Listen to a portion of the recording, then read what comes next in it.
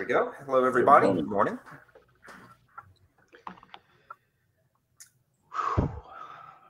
I'm tired. Hopefully, everybody can hear us. Yep. Yeah. Doing good. All right. Morning, everybody. Yo, Joe. Good morning. Morning. Mark, you want to give the intro? So good morning to our viewer, which is probably Mike. So this is the G.I. Joe 3D Printing Podcast, and today we're going to be doing a live demo in Fusion 360 of the 82, G.I. Joe Manta. So this was a mail away item that I didn't have as a kid, but I had some friends that did. I thought this thing was pretty cool. There's going to be some challenges with it. There's a lot of things that the materials aren't going to take too kindly, so we're going to design around that. And there's one piece on here that's just really, the way we're going to build it in Fusion is not very intuitive, but it's the way that it's got to be done, to the best of my knowledge anyway. And anyone's welcome to correct me. I am still learning. I'm always learning. So we're gonna kind of jump right in. See if I can bring that up. Cool. So we're gonna start as usual. We're gonna grab some blueprints, and I can't recommend enough 3D Joes, 3djoes.com for all your high-end G.I. Joe vehicle blueprint needs. Here we go. So I usually take my blueprints and I'll clean them up a little bit in Photoshop just to unbusy them and kind of crop them so that I'm not looking at multiple images at once. So from here, I'm just going to do insert and canvas. And grab this. This will be from the side. So that's one. Since we have the blueprint and I physically have a Manta right here, we're going to build this thing at the original 3 3/4 size and then scale it up. And that way, I have a good, easy representation of all the sizes and proportions. So with this first canvas that I've dropped on here, I'm gonna take the missile torpedo. I'm gonna grab my calipers and measure it. And this says it's 51.5 millimeters head to toe. So we'll go to the thing here and we're gonna hit calibrate. And I'll grab the back end and I'll grab the front. And what I say, 51.5. Correct. So just like that, 51.5. Boop. So now that's about the size we want. Mm-hmm. And I'm going to edit and just bring this up so that the bottom of the board is on that axis. Okay. And we've got one more canvas to bring in. And it's the top. So over here, we go to the top, plop it in. And it's gonna wiggle on me before I'm done, but I'm gonna try and just center up the main board on that axis there. And we've got the same missile here, so I'm gonna, just for the sake of argument, we're gonna calibrate this the same way. Try to line it up. Yep. But this is just gonna illustrate how the blueprints aren't quite perfect. Mm-hmm. Yeah. Yep. So if we look at kind of both at the same time, see, I made that missile the same size, but you can see on the top view, the board's much longer. Mm-hmm. So at the end of the day, that's what we're gonna make fit. And we'll just shrink this down. I did that horribly wrong. Hold on.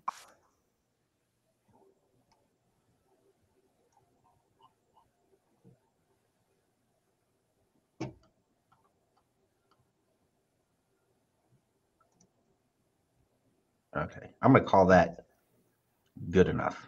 Okay. I have to put this back where I wanted it. About there. Okay. Let me get some of the stuff out of my way.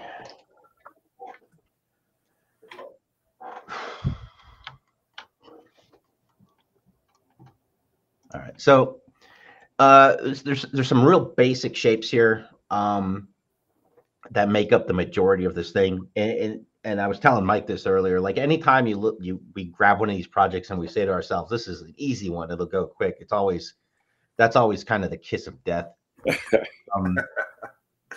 This one isn't too bad though. Like yeah. This the mast is the main thing that's going to be an issue. Like I was saying, but we're gonna focus on our workflow and working kind of big to small. Mhm. So we'll get started. All I did was grab up here is kind of the preparatory tools. So I told her what I wanted. We're going to use the line tool for most of this. There's a tool here called the Fit Point Spline, and it might seem like this would be a good idea to create these curves along here, but this tool is trash. Even though like it looks like real easily, I can come in and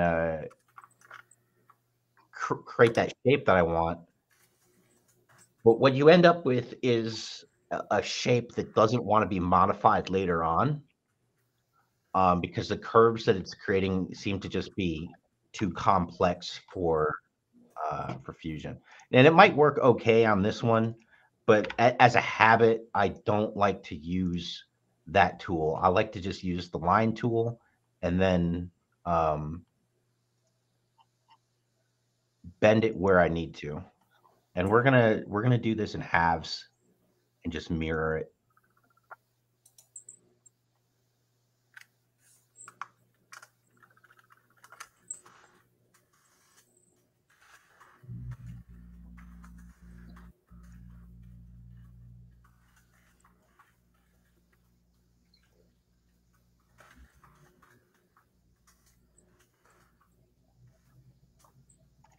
All right, so you can see how it kind of shaded in blue a little bit. Mhm. Get rid of this side. But once it's shaded blue like that, you know it's a closed shape. And we can grab it. I'm gonna hit E to extrude. Go over to the side view. And Yep. real easy, I pull that up, but I'm gonna go ahead and measure the board that I've got here.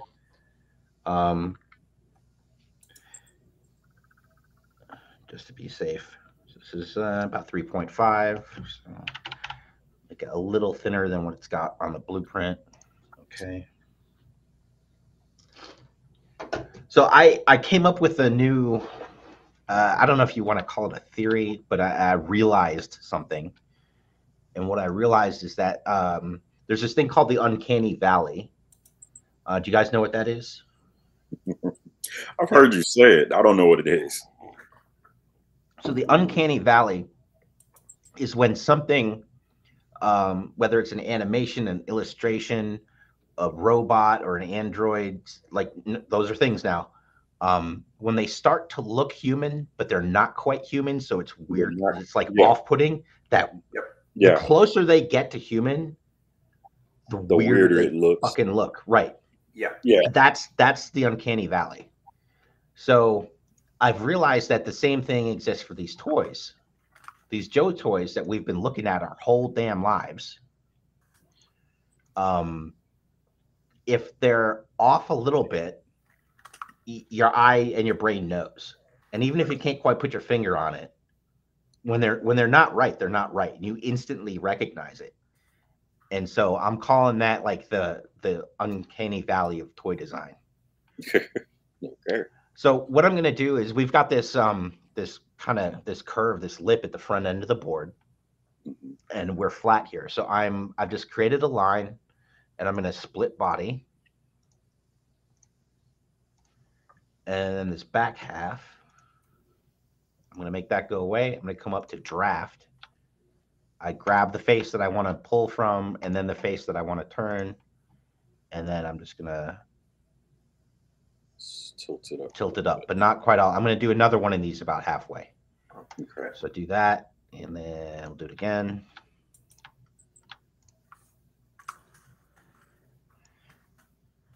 Tilt that up. Yep. Okay, and I'll create another line. And you got to kind of do this step by step.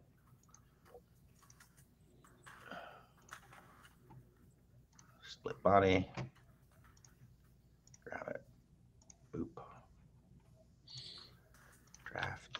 Oh, I thought I'd put it away. Here we go. Draft. So while you're doing that, Yep. And how did you happen upon this technique? Like, how did you learn this? Through failure. Like trying to do things what I would say were the more intuitive way, and finding out down the road when I went to make an adjustment that Fusion didn't want to adjust.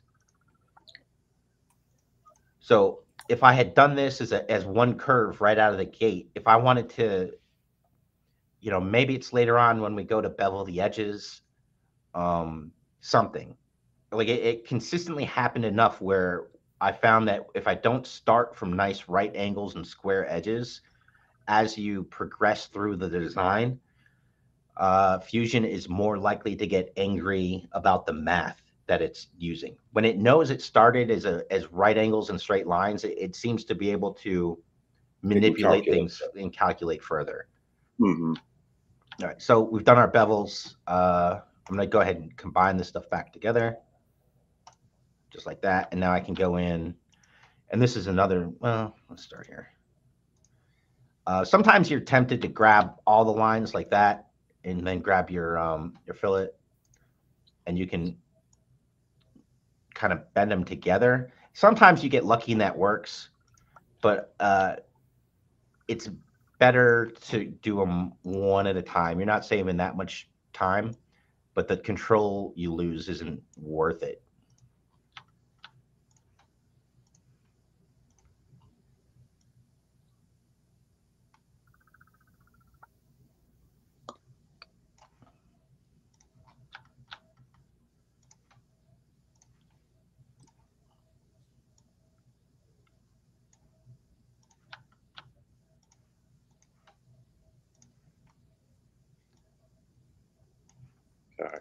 Okay, so, and that doesn't look too bad. And now we can come up and do the other parts. Let me use.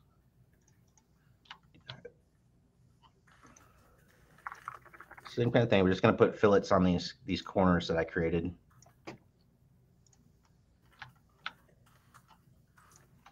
And just kind of bend the wood. Yep.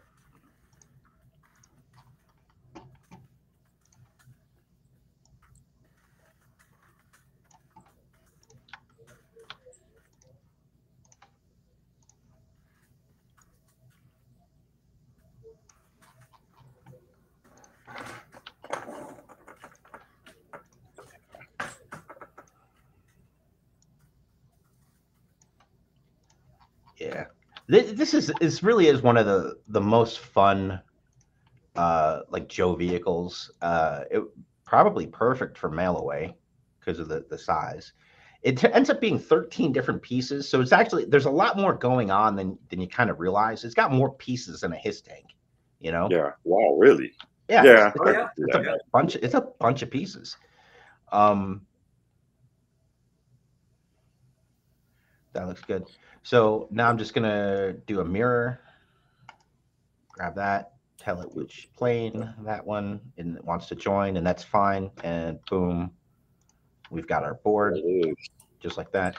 So this is where it would potentially, and this is a simple enough shape, it might not have been a big deal, but if I grab these edges so I can do my fillet, this is where I could have already run into trouble if I hadn't done it this way.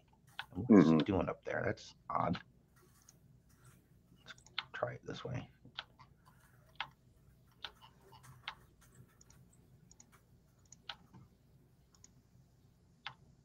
Yeah, it doesn't like that corner.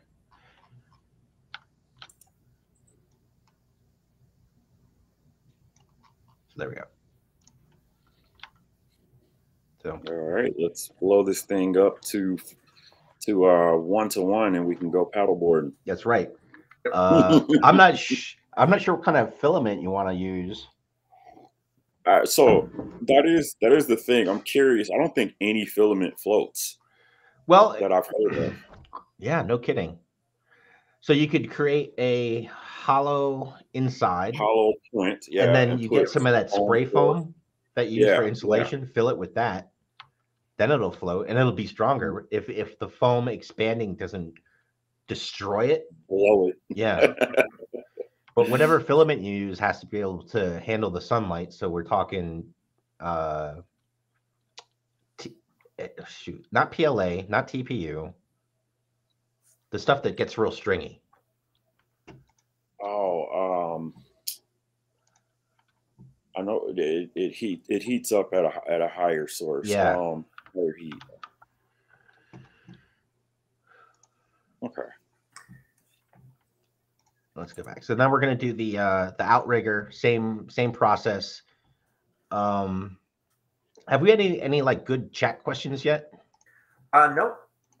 Okay, so Ben just responded. PETG is the Pet G. Pet G. That's Pet it. G. That's it. Thanks, That Ben. is I was thinking it would have popped out as soon as I drew a blank. That's interesting. And then the next question is, what do you make the sail out of? All right. So I had started this at what I thought was half. And what I want is to be able to have a straight line. So if I put this on this, you see, I put the cursor there and it gives me like a little square. So now I can have this dotted line so that up here it'll snap to it. And it's not very half. And that's just part of that blueprint imperfection nonsense.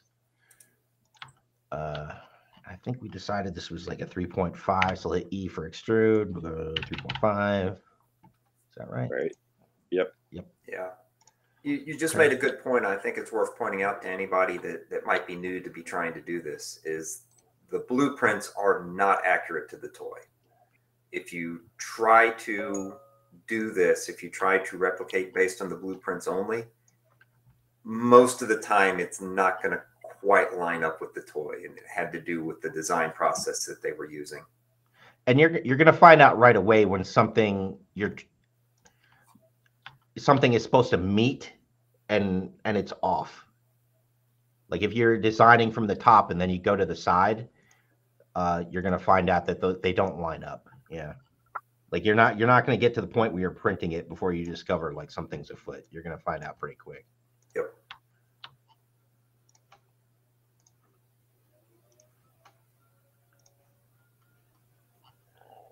All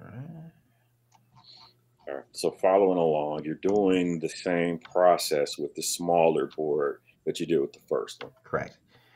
And it's, yeah, I really should have pulled that over. So I'm just gonna grab this face, and I'm gonna offset the face a bit because it's really not even close to half. So we're gonna just pull it out of it like that. Great. And now when I do the mirror on this one, I select the body, and then for the mirror plane, I select that face. Yeah, face. Yep. And then it's on join. Now, if you've watched me before, I usually try to make sure it's not on join. If there's other pieces around and you hit join, if it's touching anything else, when you then hit OK, it all gets fused together. Yeah. So you and sometimes it doesn't, and I don't know if it's a change that Fusion made. I noticed it recently, but it's sort of, this is that workflow thing, doing the right steps the right way in the right order. Typically, I would always just do new body and then join these two, but there's nothing else, anywhere around here, so join's fine right now. But that's one of those things you want to really be careful of. And I definitely don't like what just happened up here. Let me see if I can fix this. Oh yeah. That's acceptable if this will work this way. Cool. Damn it. Now, do you have luck with mirroring working to modify only one side? My experience has always been I take a part, I make half, I mirror it, but then any editing to it only ever occurs on one side. I don't get that benefit of. No. That's weird. I wonder if it wasn't joined. That's the only way I would think that would happen.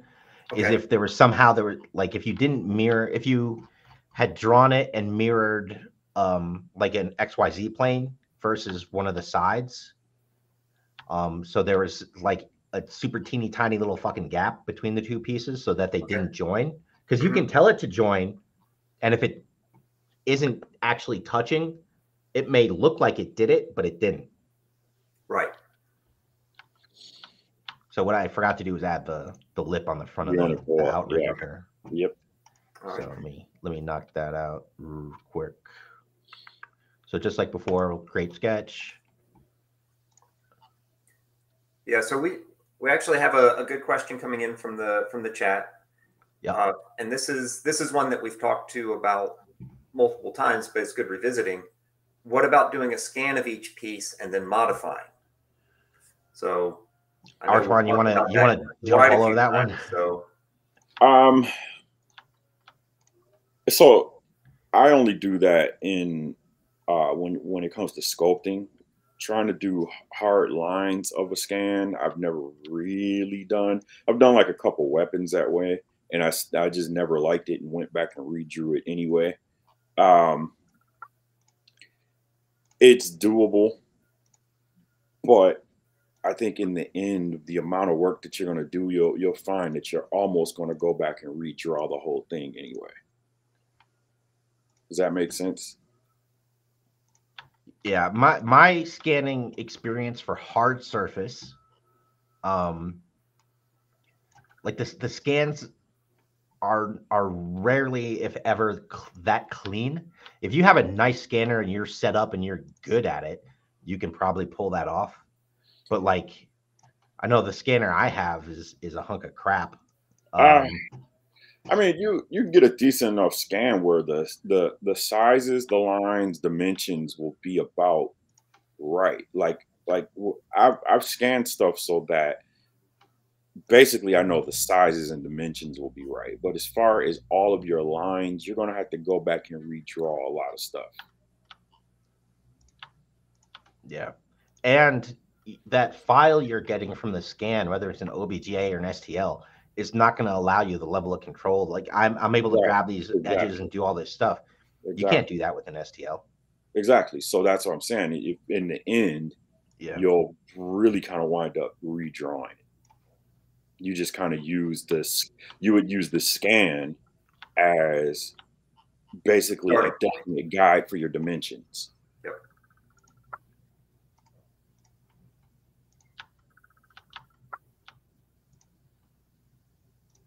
Yeah, and I think one of the basic things that we've talked about a lot as well is scanning is not easy.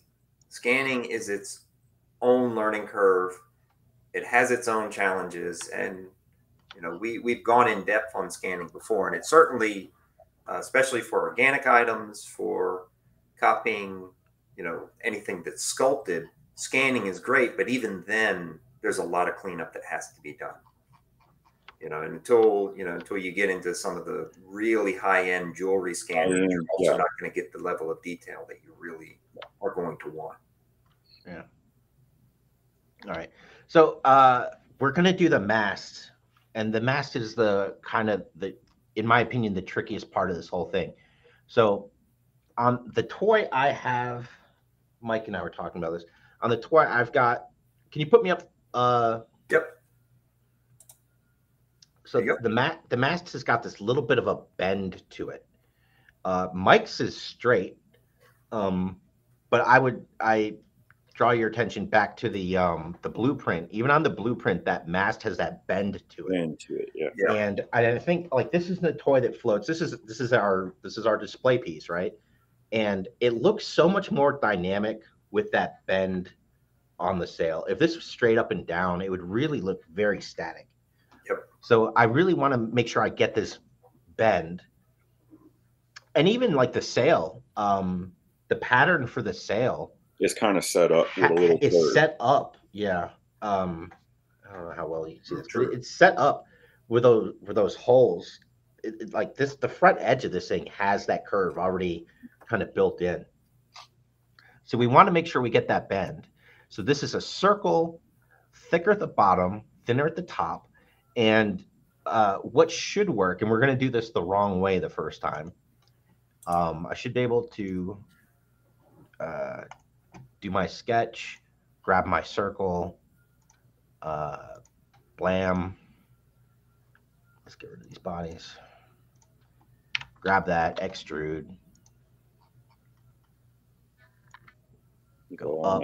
Mm-hmm. Now, what we would want is to do a draft and give that like I think like a -1. That might even be too much. Yeah, minus 0.5 maybe. Yeah.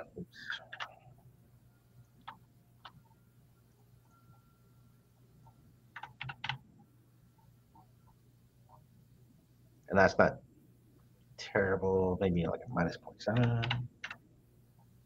Yeah, we'll call that -0.7. Okay, cool. We've got that taper going on, but now how do we get that curve? And I have no idea. Like, there's no way to just take this straight pipe and bend it. Mm-hmm. Yep. So go ahead. If I could throw something out there, I would have approached it differently. Well, like I said, I was doing it the wrong way. Just okay. All right, then we'll go into the right way. Let's see. Well, and so this is the thing. It's like it's just not an intuitive way to do things. Yes. So, we'll do a drawing, and again, we could be tempted to try and grab find this spline thing, and kind of go up the middle of what's here.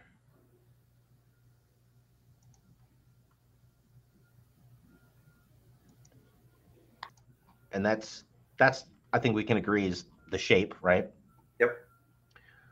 So now we can sketch, and we'll create a pipe for that, and we'll make it a square. We could do a circle if you want to see how to not do this correctly again, but because this is now, make this like a 5. Because this curve is here, we're not going to be able to do the draft the way we want. If this just suddenly works, I'm going to be pissed. Yeah, see. So we go -0.6, and I'm just getting I don't know if you guys can see it on the screen, but it just gives me an error. Okay. It will not see the error. Yeah, it will not do the draft. So again, that's no good. Don't do a circle. Do a what we square. can definitely do is a pipe with a square. Okay. Cool. Okay. So,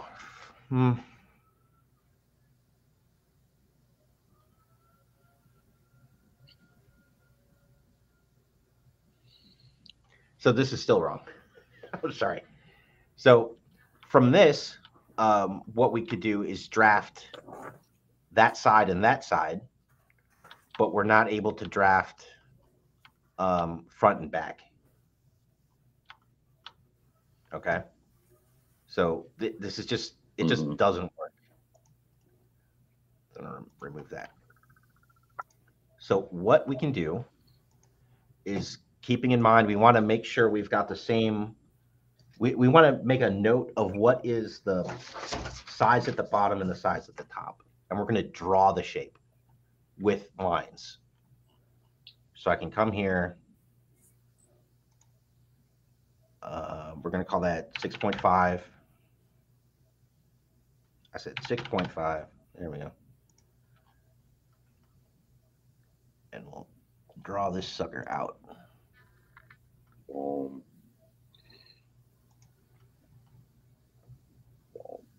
Let's see. I want to make sure I get this right. And we're going to call that 2.6. Jesus, dude, 2.6. Oh my God. Where's it going? I keep fat fingering stuff. 2.6. What was the other mentioned? 6.5? 6.5, yeah.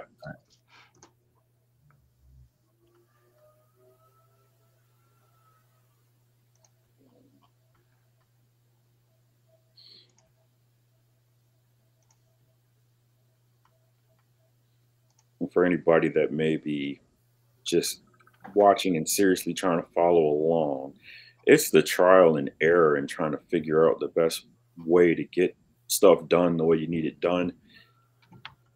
This part right here winds up being so frustrating to me. Yep. So we're going to do symmetric and 6.5. Half of that's going to be 3.25. Right. So now we've got a square here. Mm-hmm. But we've also got a shape that we can really work with. Yeah. Okay. So just like before, we're going to grab these and we're going to round it up. Do I want to do this now? Yeah, this won't hurt anything. So we're just going to bend these in and just make a nice clean looking shape.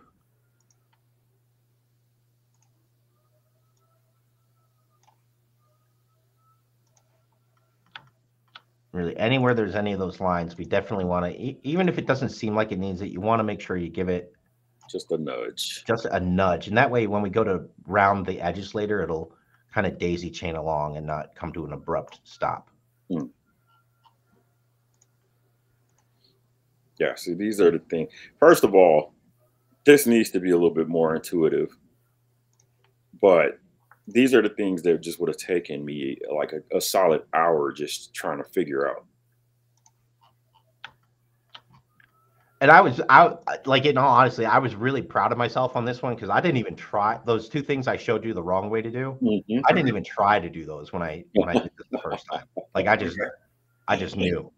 Well, so yeah, I definitely would have taken the circle and extrude it and did it the wrong way first. I'm sure I would. Yeah, I haven't tried anything that's circular and curved, so I don't know if it would have worked, but I would have used a different technique here. But that's it. That's just the beauty of it. There's more than one way to come at it. There's a phrase that I just don't remember. It's like more than one way to skin something or skin a cat. Skin a cat. There you go. Skin a chonky tank kitty. Mm-hmm. There you go. So you want to try a quick experiment, Mark? Absolutely. Would have worked. So, but just let me finish this and then we'll do it. Sure. Okay. So I went in and I did my draft on the right and left sides. So we're pretty close to a square here. Close enough for me anyway. I'll grab these edges and then we'll hit the fillet and I can see they all run all the way down. And we bring it in and notice we still have a lot of square here. So what we in fact have to do is one at a time, grab them and then do variable.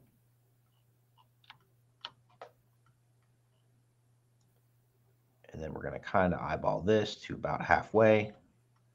Do the same down here. We've got this center line there. There we go. So less of a guess. Let me double check the top. Cool. So I can make a note. One is 1.376. The other is 3.245. And there's a good chance those numbers will just work for all of them.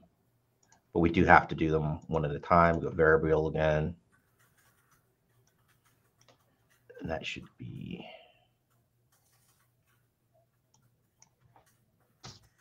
3.245. Oh, other one. 3.376, 3.245, and it doesn't like that, so we'll wiggle it back a bit. Yep. So Ben does have an interesting question. He says, so does Fusion 360 not have a curve mesh function like Blender does? Curve mesh function. So possibly over in the mesh tab. This is airing out. So we do have a mesh tab that lets us do some stuff. Smooth, but it's more for like if I had created a form versus a rigid shape.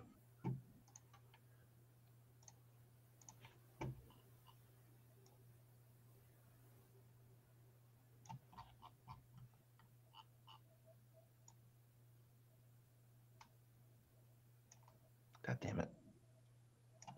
Okay.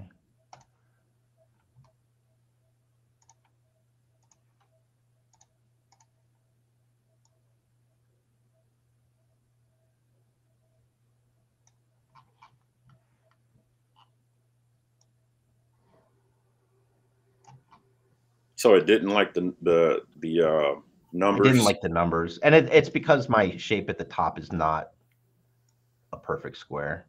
Okay, gotcha.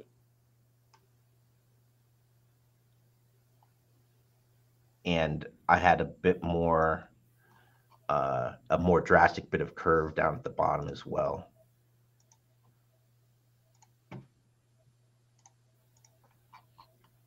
So, but trying to do this quick for the sake of the stream. I mean, the stuff I'm trying to explain is really the important part. Mm-hmm. Mm-hmm.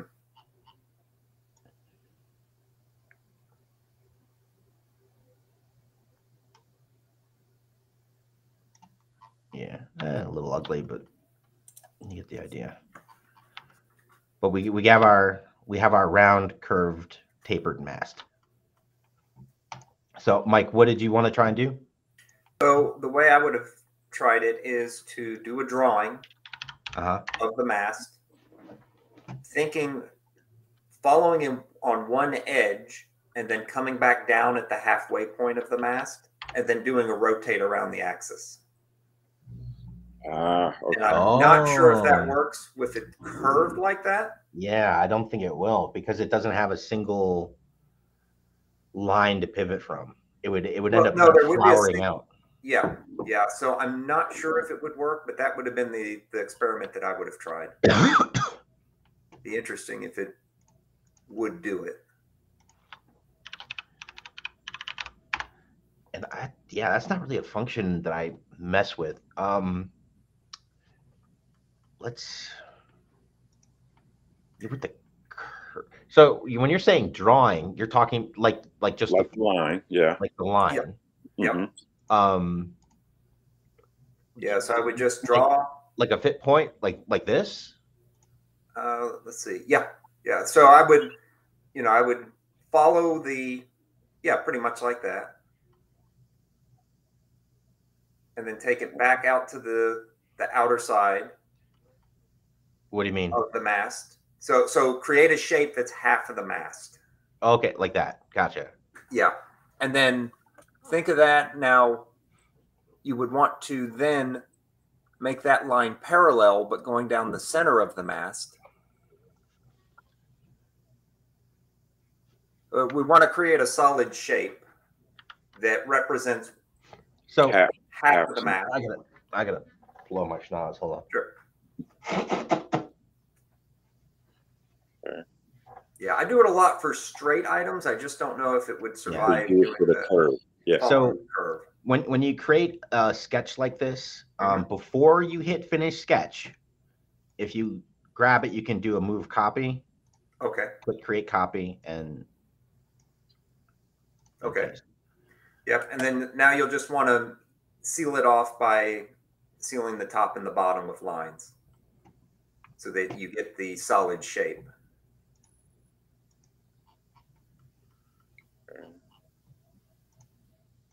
Okay. Okay. All right. So now it's blue. Yep. Now click it. Yep. And go over to create. And there should be rotate. Revolve. Revolve. Yep. Okay. Now click the inner part of the shape.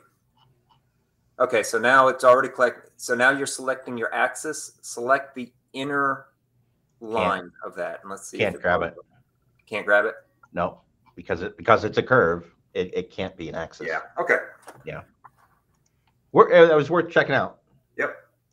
I'll play around with that when I open up my later when I can open up mine. Sure.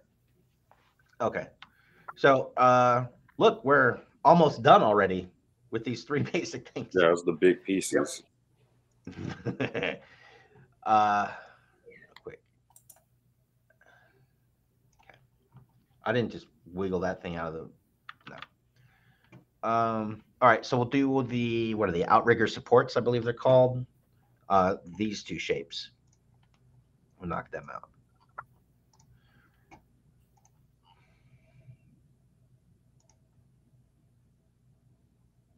So let me measure. Oh, I grabbed the wrong damn thing. I started measuring the 3D printed one I'd already done.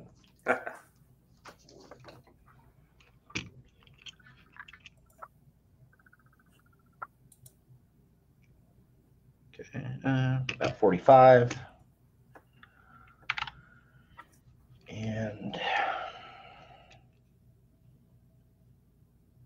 7.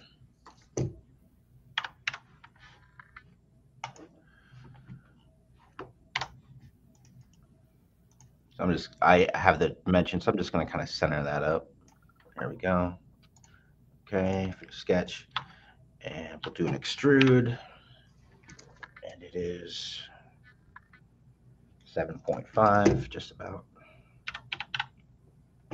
And this is definitely a new body because we're not trying to cut anything right now. And what we want is for this,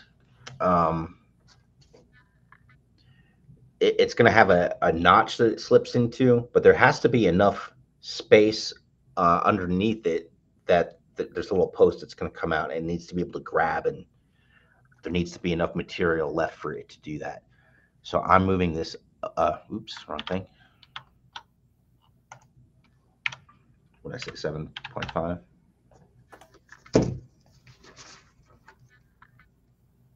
Yeah, 7.5. New body, okay, and grab this thing and move it. I'm moving this up to about halfway, and that way there's enough meat underneath it for the post to grab onto later. And now we can grab these 2 edges, just do a little chamfer. Out there, okay. Now we've got these kind of grooves through it, and these are nice engineering wise. Like this isn't just to give it some detail so it's more interesting to the eye. Like these grooves that are in the top of these outrigger supports are going to help prevent this thing from warping. It's I don't know if that was their intent when they did the molding, but I know if I do solid straight pieces like this in DLP out of resin, like they want to warp with all their heart.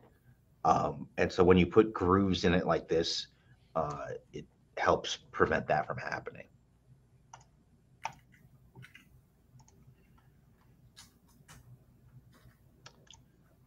And there's a couple of interesting cuts.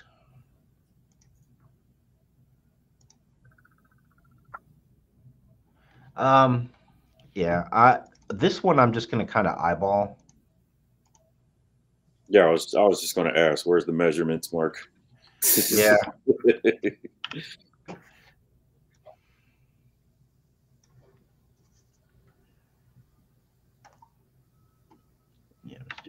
-3. That's a lot. That's kind of a deep cut, but that's all right. And I'm doing that as a new body so that I can just duplicate it. So just do a move copy. We click create copy, and we slide And move it. Yeah. Like that. And then we just grab our combine tool, grab that, and we'll hit the cut. Boop, boop, bam. And then there's some more cuts. And I'm going to do this at the level of the board. So I'm selecting that face. And let me see.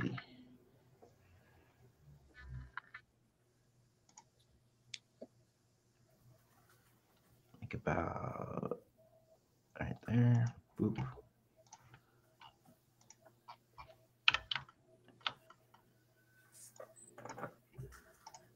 New body. Okay. And then same thing. We're just going to move it. Copy it, paste. Yeah. And slide. Yep. And we're just trying to match it.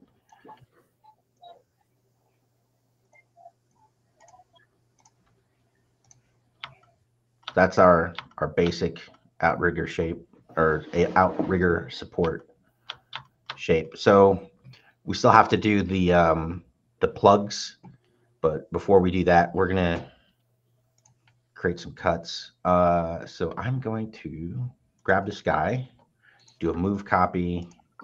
Slide it on up. Well, I'm gonna get it one of them out of the way. So I'll do -100 just so it's out of the way. And then because we have to do this 4 times.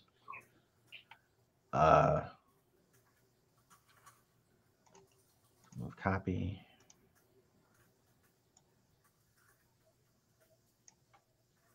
All right. So now we're going to grab these two, 10 and 16. Move copy, grab them, and move it like a nice even number. We'll just do 100 again. So that when we, wrong thing, we do our combine, I can cut these two out of this one. And then when I move these two back, it'll notch into place. Correct. I got you. That's what I moved 100. So -100. So now it's exactly where it was.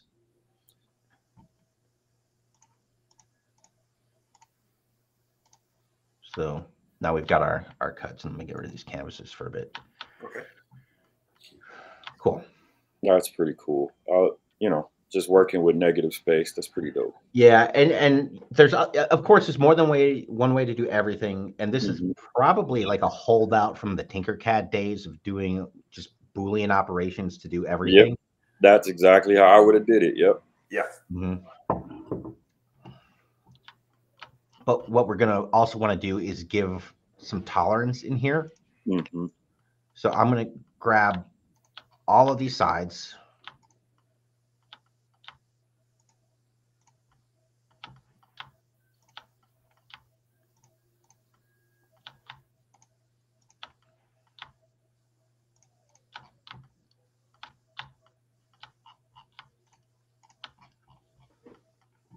So what we want to do is make these all these negative spaces slightly larger than the piece that's going to go into it, because when this prints, the prints are going to grow. So these holes are going to close up. That outrigger support's going to get bigger, and it won't fit. So we can either print it as is and sand the shit out of it, or I can build in the tolerance now by doing an offset face. And so go ahead. I guess my question would be, instead of doing it this way, when we made the copies of the pieces, why not make those larger and then just Boolean? Because we want them, we want everything to be symmetric. Okay. And so when you scale something in Fusion, it doesn't scale evenly. I'll show you in a second. It doesn't scale from the center point of the part. It doesn't scale from the center point. Thank you. It'll scale off in a different direction. So things would be off if we did it that way. Yeah, but you could certainly do that. It's just your alignment might move because the part you might have to adjust where the bigger part gets dropped. So I'm a fan of building in for something that should be tight about 1/10 of a mil. So if I do a minus 0.1, that's about where I usually do things. And I just know because I've already done this design and printed a couple, like it's got to be tight if it's going to really grab and hold on. So I'm going to do this at 0.09. And it should be nice and snug. And this is part of that material issue I mentioned earlier, where whether this is resin or PLA or whatever, it's not the same as the injection molded plastic that the original toy was. And the materials we're using, as far as like a Lego, because that's kind of what we're dealing with here is Lego shapes that are going to plug in and need to hold. And these materials aren't good at that because they just don't have the right strength and flex combination to do that well. So we know we need things to be tight. So let me move this piece back over. Right about there. 100. Boop. So we come in and you can see I've got that nice even tolerance all the way around.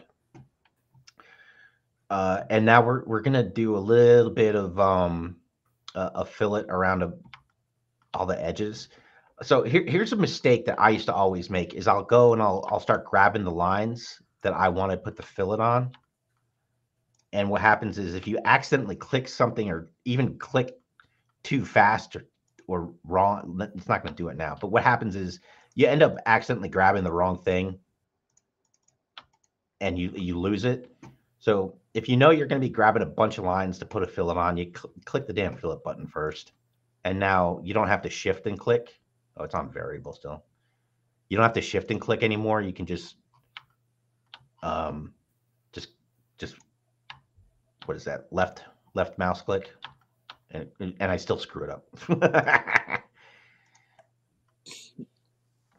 it wants to be variable again. So back to constant.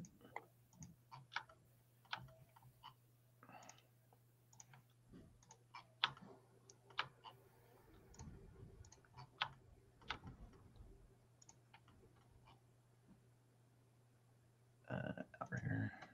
Nope. So this guy. Yep. Tactical windsurfing.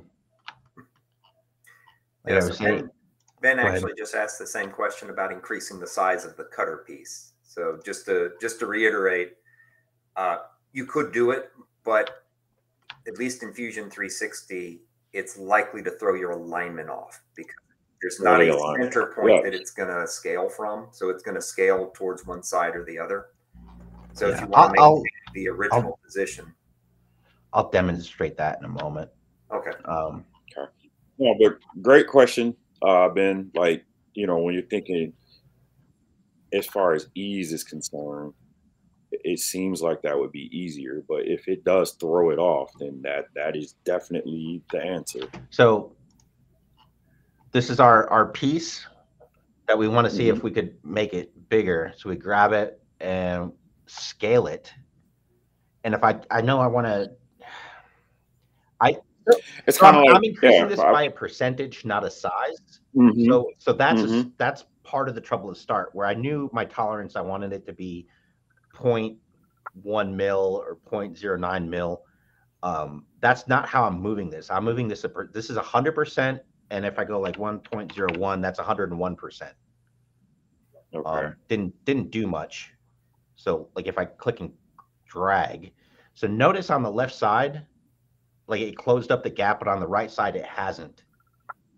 Right. because it's not scaling from a center point. It's scaling from, well, it's scaling from somewhere, and I'm not sure what it is, but it's not scaling evenly. So It's just odd. yeah, That's it's odd. really So odd. it's off. But you can see over here, it's kind of right on, and over here there's more of a gap. Where if it was scaling from like a center point, it should be even all the way around, and it's not. And Right. that is the reason we didn't do it this way. Okay. Yeah, that's just odd.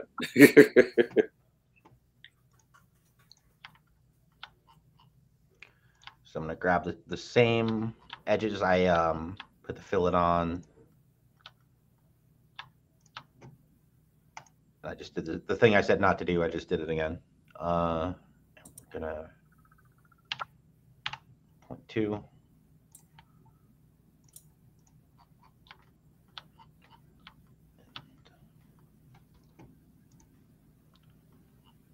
We got a nice even gap all the way around. So now we've got to do the holes. Let's get rid of this guy for now.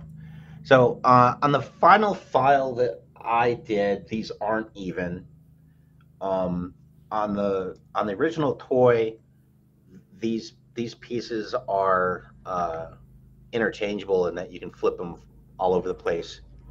My design, like I wasn't paying attention to it, so I learned after.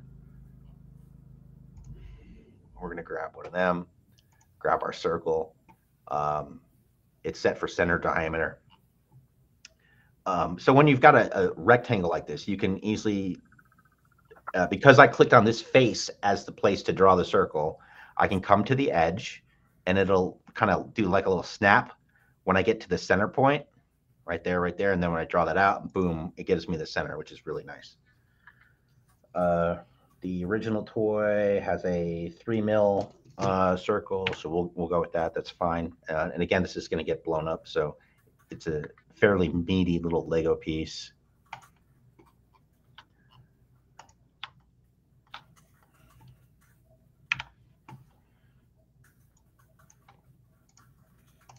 I just want to make sure that cuts all the way through. It does. And doing that as it cuts just fine. I'm going to real quick go and find the center of all these and put a 3 mil hole in each one.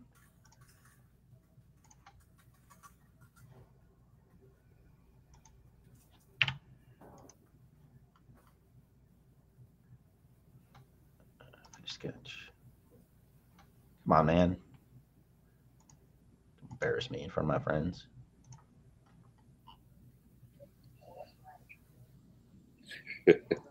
No worries.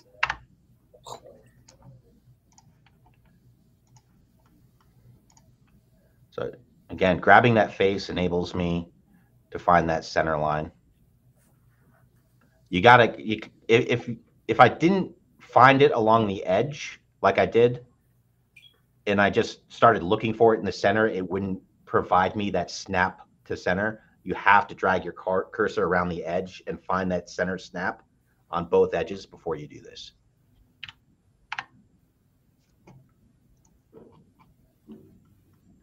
That's just something I would have never known. So thank you for that. Okay, got all those. I hit E for extrude. I always like to do symmetric and see that what I'm cutting extends past both edges. And I think that's another holdout from Tinkercad, where something looks like it's cutting all the way through, but you end up with like a 0.00001 millimeter little sliver. Yeah, at the bottom. Yeah, and that's and you'll find out later, and it's a pain in the ass. So, all right, we're gonna come down here, and those circles we drew still exist. So I just went to sketches and turned them back on, so I can grab this guy, and it's at that same point.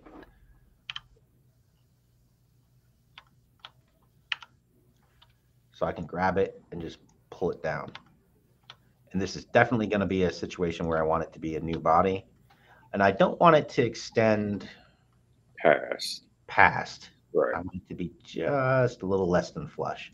So we're definitely doing new body again, because otherwise it would just fill in this hole and connect the outrigger support to the outrigger, which is not what we want. So we do new body, we do that, and then we put the outrigger away. So I don't even need the board for this. But you see we've got our little tabby there. Mm-hmm. We'll do this one, same deal, but I'm going to bring the board back so I have a something just a little less than flush. New body, okay. So we've got our outrigger support with our tabs. We're going to combine them. And I can put these sketches away now. So now this piece is supposed to be the same size as the other one now, right? Correct. And it'll be fine. We'll move in a second, but I'm gonna put in the tolerance on these. Mm-hmm. So we're gonna, just like we did with the other thing.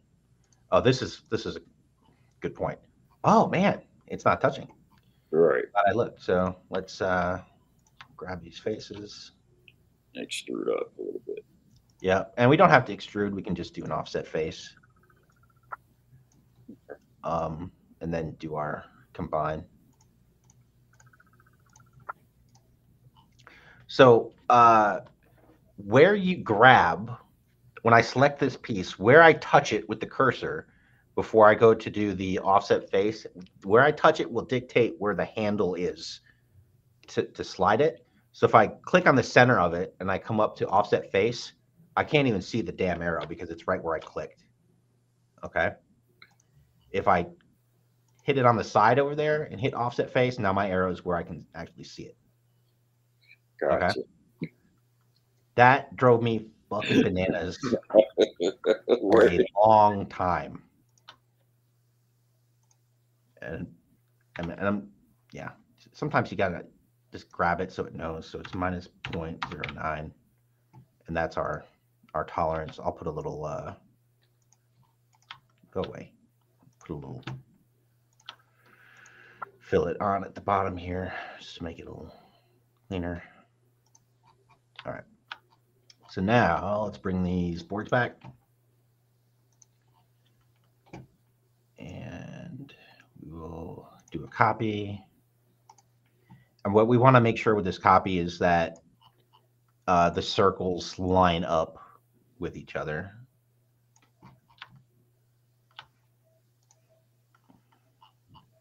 So that's off and that's off. So no bueno. What? Why? Because the centers aren't the same. Clearly, that's not how I did it. The centers of the squares are not the same, I think is. Yeah. So easy enough. Like I'll just close this guy up a bit. Close this guy up a bit.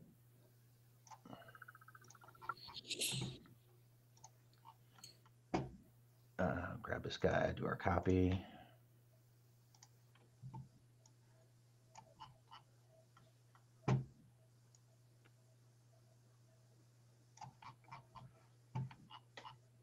Okay.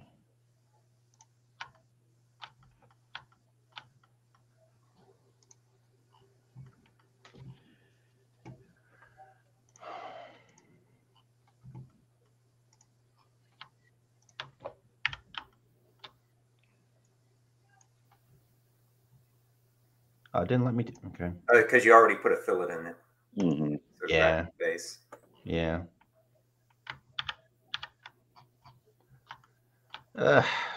Punks. So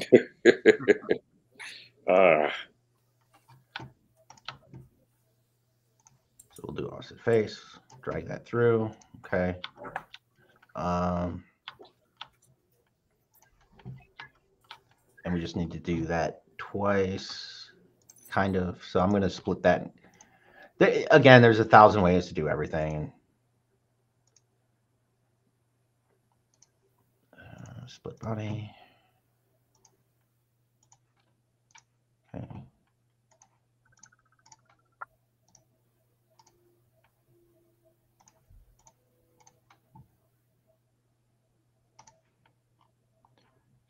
So in theory, that's it. Let's move this. So in theory, that should work. Boom. Look. Yeah. But the holes are too small now. So I have to make those holes Just a little bigger. like a little bigger. Here, here, offset face.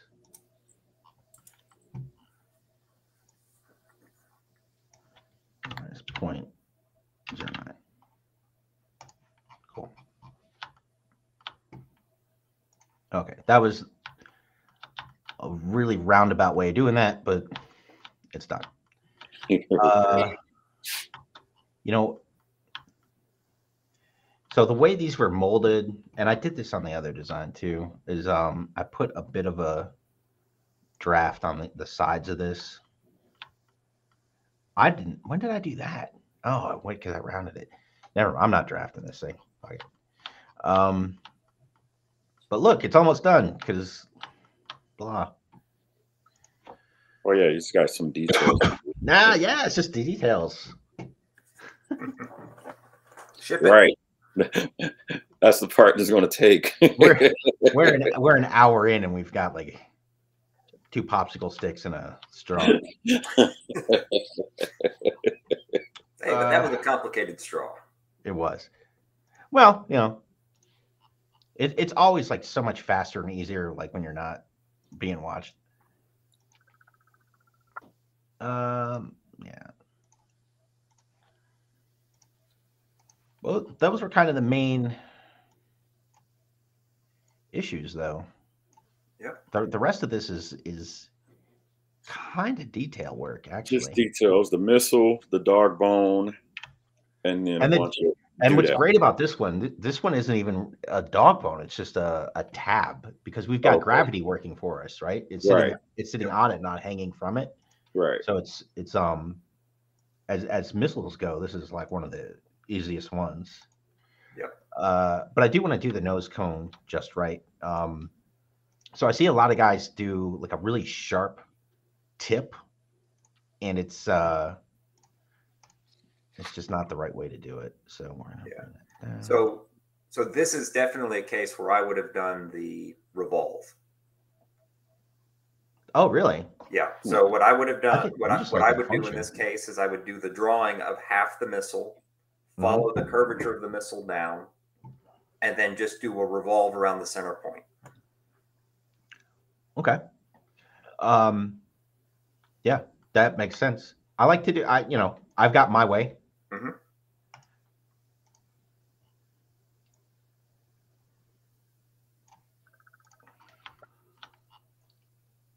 But like, no kidding, the tip is the part that drives me nuts when I see designs where like they haven't done their due diligence to make the tip kind of rounded like that, and it ends up to me not looking right, especially when it's really sharp, because printers don't like to make sharp edges,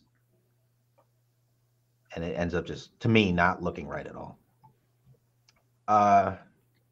So we've got like this. The stabilizers on this thing are, I mean, they're on the actual toy. There's just nothing there. There's it's just like a plastic brick piece sticking there. Let's get rid of some stuff. So I'm gonna draw it from the circle as my spot. I can grab my rectangle tool and I use the center rectangle. I find the center of the circle, and I can just do that.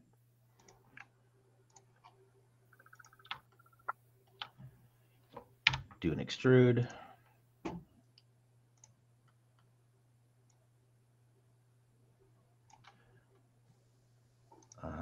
Not joining, I'm doing a new body. I grab that edge. We're just gonna kind of tweak it out till we're happy with where it lands. what we've got. Yeah.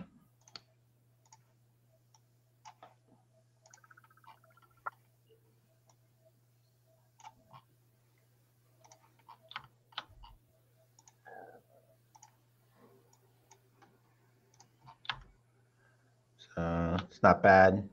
So I'm often tempted to do like a draft so that it's thinner up at the top than it is at the base. The subtle little things like that the printers don't like the actual machine will put when you've got like a near 90 angle, you'll end up getting these like really obvious layer lines. So I find, especially something like this where it's so small, there's just no reason to do that. I am going to do a little bit of a fillet just so it's just nice and clean and easy.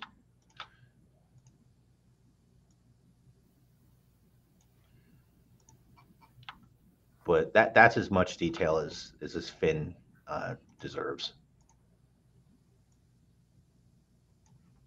But what we'll do is create a pattern on a circle, grab this guy, we'll select that is the axis, we make it 4, and that's it. Now we just need to group it all up. Blam.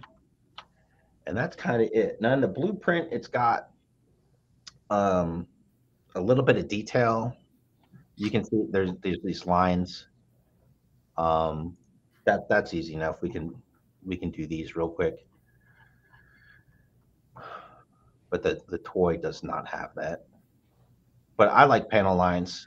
I think that really adds a lot visually. This is a pretty thick withdrawn there. Panel lines, I usually do like a 0.3. I'm going to do 0.4 on that because we're going to be making this bit. It's going to end up kind of actually thick after we blow it up. But I'll double click on it, do a move copy, and now we've got like a symmetrical. They're both quick, easy. And then we'll do split face. I don't think. Yeah, we can only do one at a time. Nope, split face. And because they were both part of the same drawing, once I used it, Fusion put it away for me, so I just have to turn it back on. And then because you deliberately turned it on, it won't put it away again. Do a little offset, and let's do like a minus 0.4. Okay. And then we're gonna grab these edges and just do another fillet just to clean it up. That. So now we've got a little bit of detail on there. Nothing too fancy.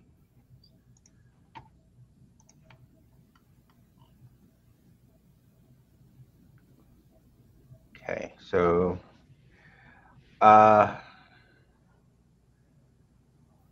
we're going to do a similar thing to what we just did with the fins. I'm going to use that as the center point. So what Arton called the dog bone earlier,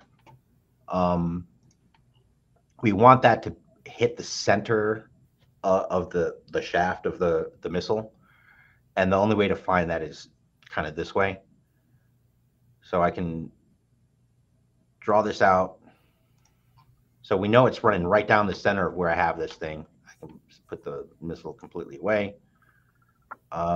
So again, there's 50 ways to do this. It's easier for me to work with shapes than it is drawings. So I could have moved that drawing and reshaped it to make the thing that I wanted, but it's I find easier to work with the shape versus the lines. Yeah, it's that Tinkercad training. Yeah. Same. And here's something I like to do is I can turn the opacity down on a piece so I can see where you can barely even see it. I know I want it to land about right there. So that's my piece. I can connect this to the outrigger, but I also need to cut the shape out from the missile. So we're going to do that same thing again, where we do a move copy.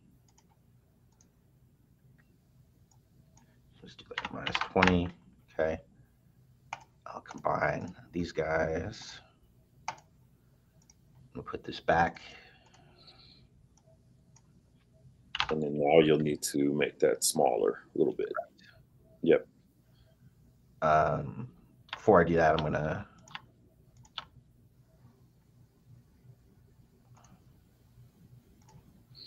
round this out.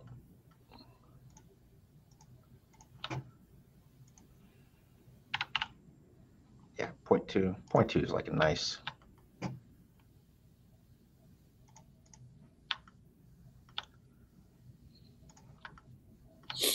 Now, hypothetically, doesn't that already make it smaller?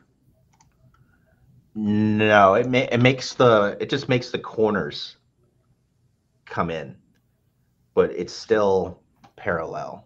Parallel too fat. Okay. Yeah, you can see it comes in on those corners, but it's still that edge is touching, that edge is touching, that edge is touching.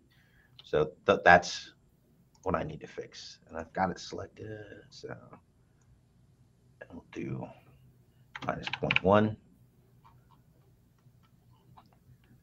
which seems like a lot. We'll do minus 0.8. Nope. 0.8. There we go.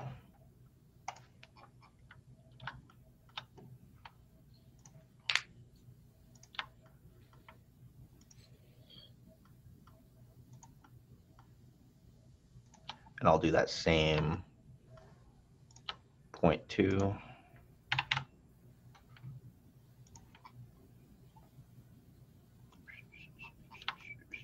Cool.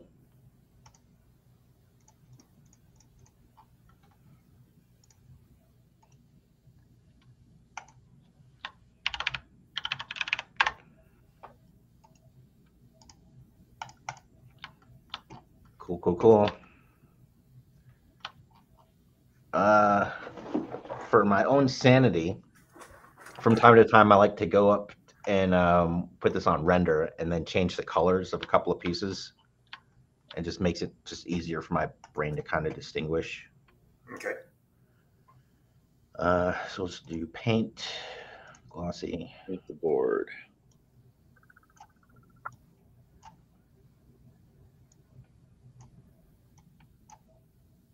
Oh, is that working? Yeah.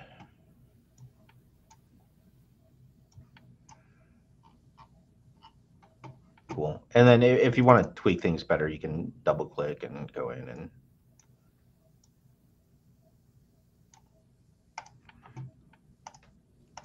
but anyway, it's for me, it's easier for my brain to look at it this way. Time wise, where are we at? Oh, it's an hour and 20 minutes. Yeah, over an hour. Yeah. Crushing it.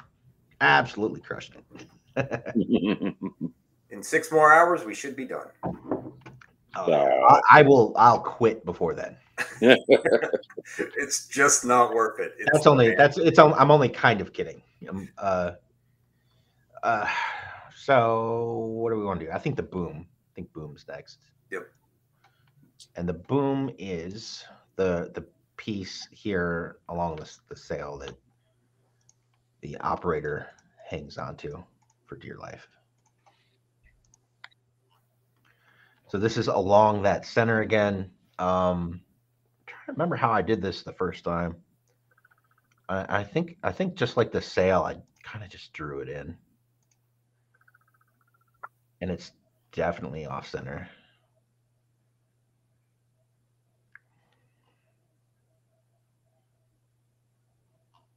Should I adjust the... No.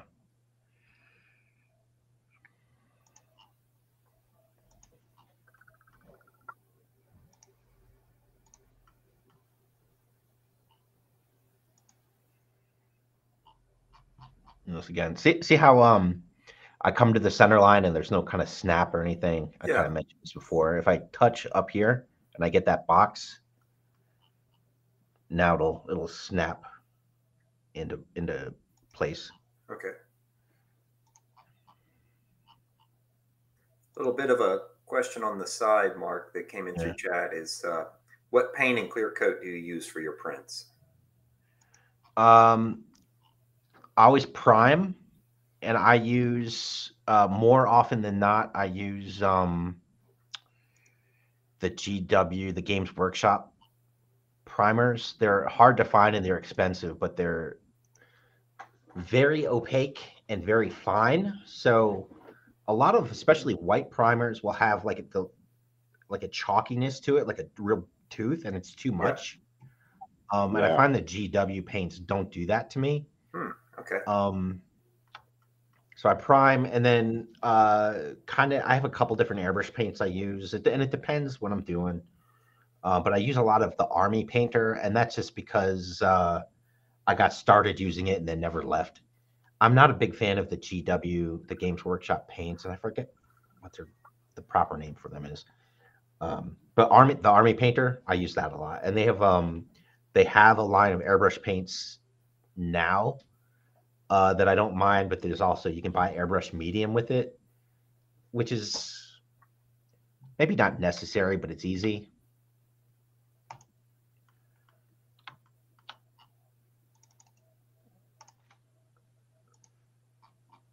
And then I use, I always use like depending on the thing, but more often than not, I use a clear matte spray to kind of protect everything and make it less susceptible to like scratches and blemishes.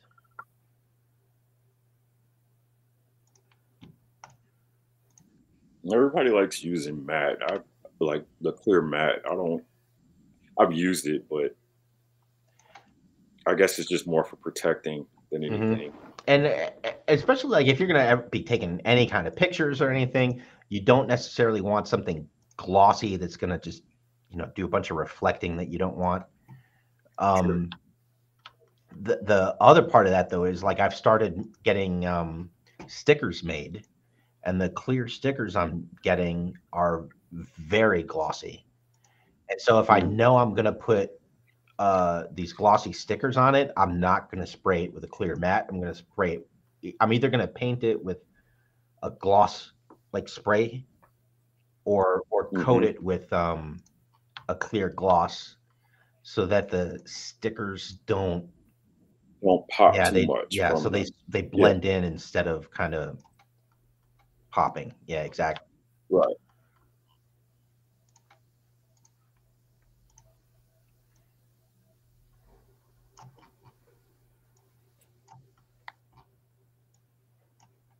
So when you're trying to put a curve on something, and like if you have a right angle and you select that corner and then go to put the fillet in there, like it's a real easy, you'll right away notice the change. But when you've got two lines that are only like a 2 or 3 degree difference, you kind of need to really pull to get the that curve in there.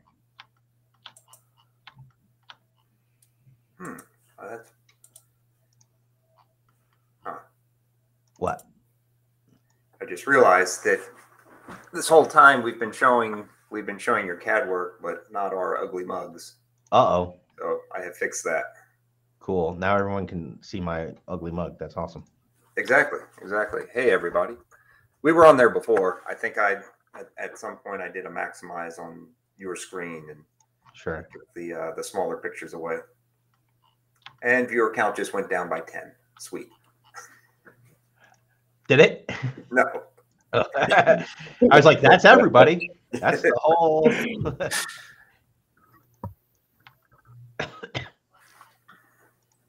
Yeah. So like I was telling you guys, I had my COVID cherry finally got popped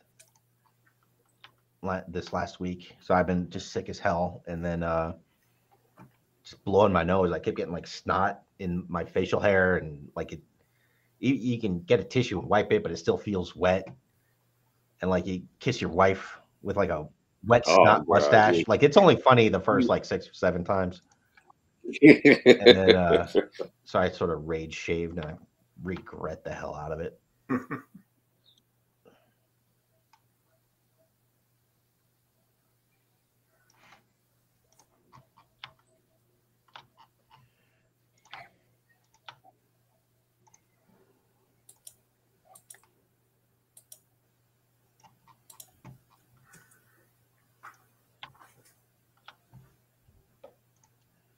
So gotta create a mirror. So just like what we did before, we're just mirroring that. And a join, no problem.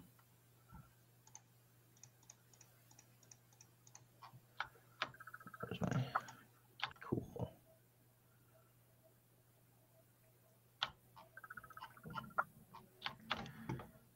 All right.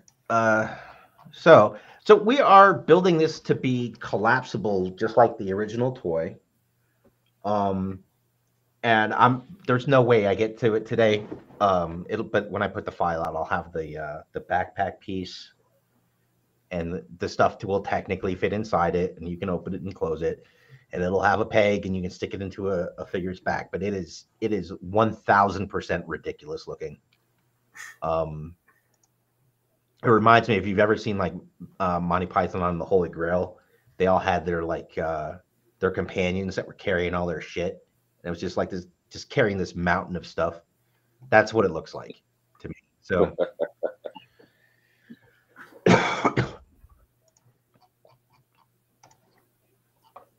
but I think because we are all 3D printing this thing, ultimately,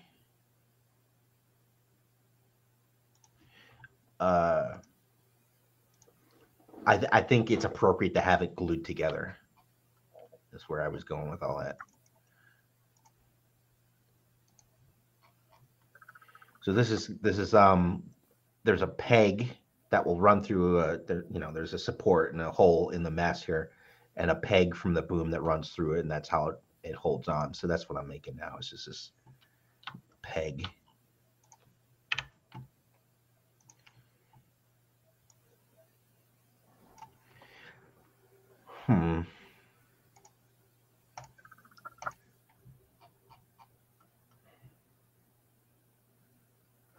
So this is interesting, and I hadn't really thought about it. I think I designed it kind of this way before too. I'm gonna move this whole damn boom closer to the mast. It's another one of those things where the blueprints kind of lead you a little bit astray, because we want that to be pretty snug right there, but not too snug.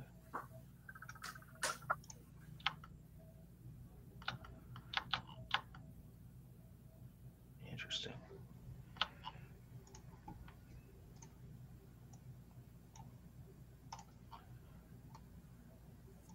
What are you noticing? So there's, I don't know if you'd call it a cullet. There's the mast bulges out right there.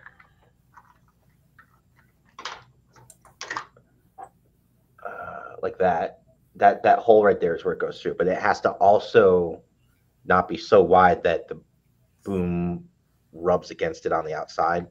And the way I've done this is a little, it looks tight.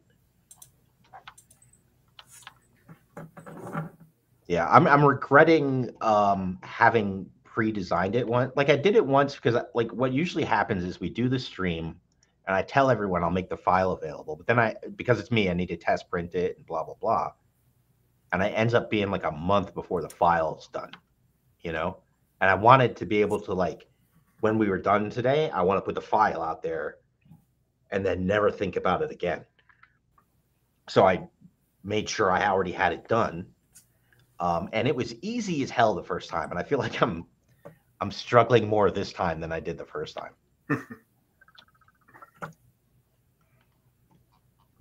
So what we will do is grab this guy, and kind of like we did before, I'm going to make a copy, move it out of the way.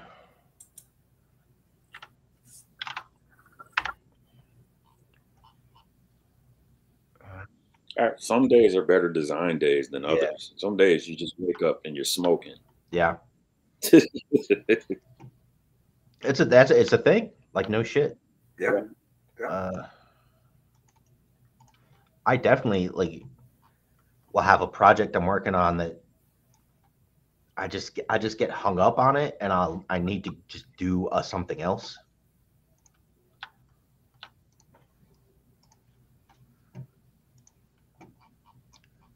So right now I'm creating that collar.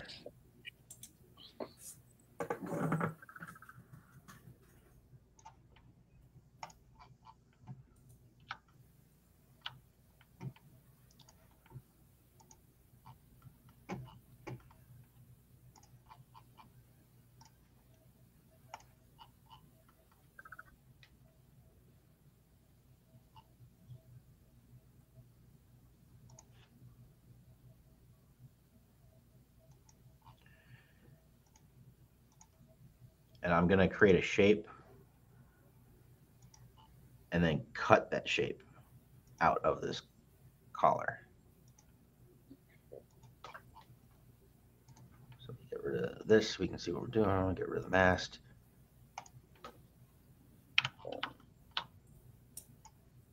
Symmetric. And then, okay. So that it's an interesting little shape. Oops. What I'll do is that too tight? Nah. So I'll group these together.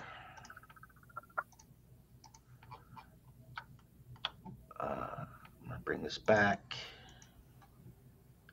Make a copy.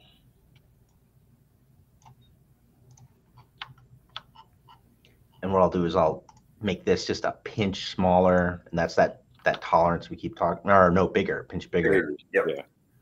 Let's go 0.1. Okay.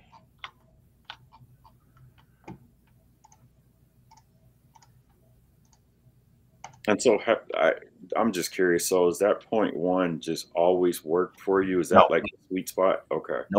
Nope. It's a good start. Okay. It's a good start. It's yeah, no. I've no goddamn consistency whatsoever. Yep.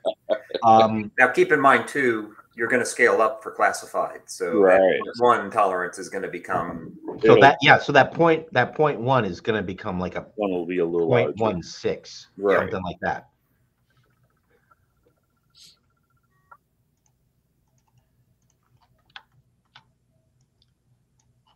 Yeah, I was just curious that, like, if in general had you discovered the sweet spot for tolerance for your stuff? Yeah, and no, unfortunately, no. Unfortunately, no. It's pretty close, and honestly, on this project, it was mostly too much. Yeah. Now, what's interesting is, will that even show up in FDM? Because I know with my printer, the smallest size I can do that would make a difference is going to be 0.5 millimeters. Really? Wow. Yeah, and I did not have an opportunity to test print this in FDM. Okay. Yeah. But I've printed two with DLP now, and both like went together. I didn't have to sand any of the connecting pieces. Everything went together okay. Okay. Nice. I haven't had an issue with, because I print 90 degree to the bed, and so a piece like this, not so bad until you get up to where it starts to curve a little. Where we've got this curve, like everything's nice and smooth, and once it starts to curve, we start getting those layer lines. Okay. So I sanded that.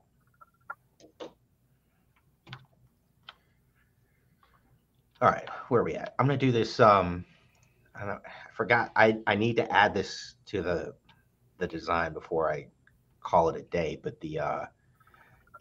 when I design these things for classified scale, I like to have a specific figure in mind. when there's a backpack hole, when there's different things. And for me, this one was like shipwreck, right? And what I realized was I should have put a hole at the top of the mast for Polly to peg into. Oh, So I'm gonna add that before I upload this thing for everybody. nice. Let's get the canvases back out, and we'll do this. You should also put a peg on the missile for Polly as well. Yeah, so you can launch him. Fast attack parrot. A lot of times when I'm doing something with the circle tool, what I like to do is grab the 2-point circle because I can get a lot more control with it. So in this particular case, you grab and you drag.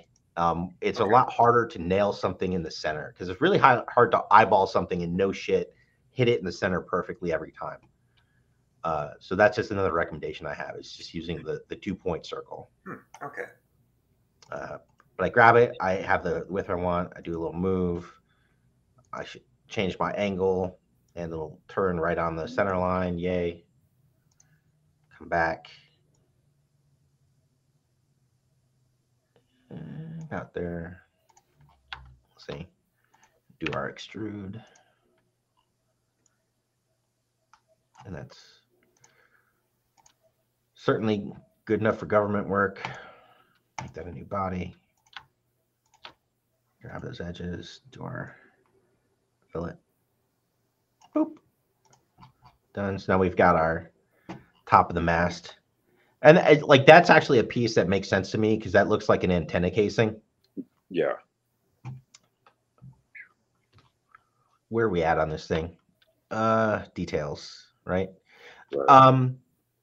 I don't know how much we're gonna finish. So let's do something interesting. Can you see that? Yes. So I know, Mike, you were wondering about this, like how to bring in An STL. Another, not even an STL. Or a mesh. Another file, yeah. Another file from Fusion. Let me see if I can find this damn gun. So many guns. What's wrong with me? Here we go. Hey, we're getting the Mark II design preview. So I've got the M32 over here. I'm just gonna drag and drop it. And it didn't like that. Is that what just happened? What did it say? Cannot insert external components into this design because it has never. Oh shit! So I have to save the project we're working on. Okay. Okay. Yeah. All right. So this is we'll just call this my Manta with a bunch of shitty caps.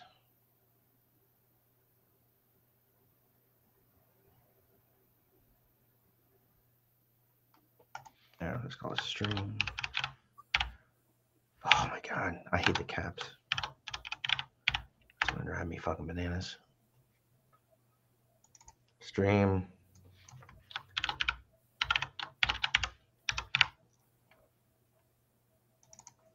Save. Okay. Now we'll try it again. Drag and drop. Proceed. It's going to take a second.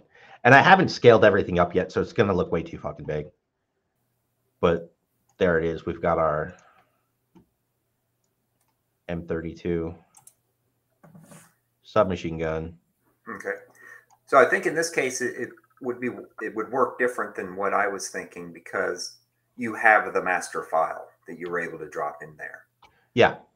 Where I run into problems is if, say, I took that existing STL and wanted to do the same kind of modification, you have to import it as a mesh, but I've never been able to make the two join together, meaning. Okay. So let's do that then. I'm gonna open that. I don't know where I've got that STL saved, so we're gonna. Yeah, maybe we don't go into that today. No, let's do it. I mean, this is a demo. Like, the main bits of what I wanted to make sure I showed today, I've already done. Okay. So this works for me. So we'll go bodies, save as mesh. We'll do binary, like we talked about. Okay. Okay. Where are we saving this? Save it in the Manta. Perfect. 32. Save.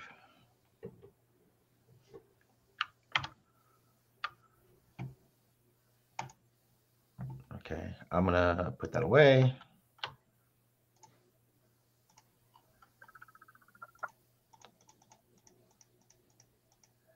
I just need to clean it up. So I know what I'm doing. Insert mesh. I'm gonna go find that damn thing. Here we go. STL. It comes in.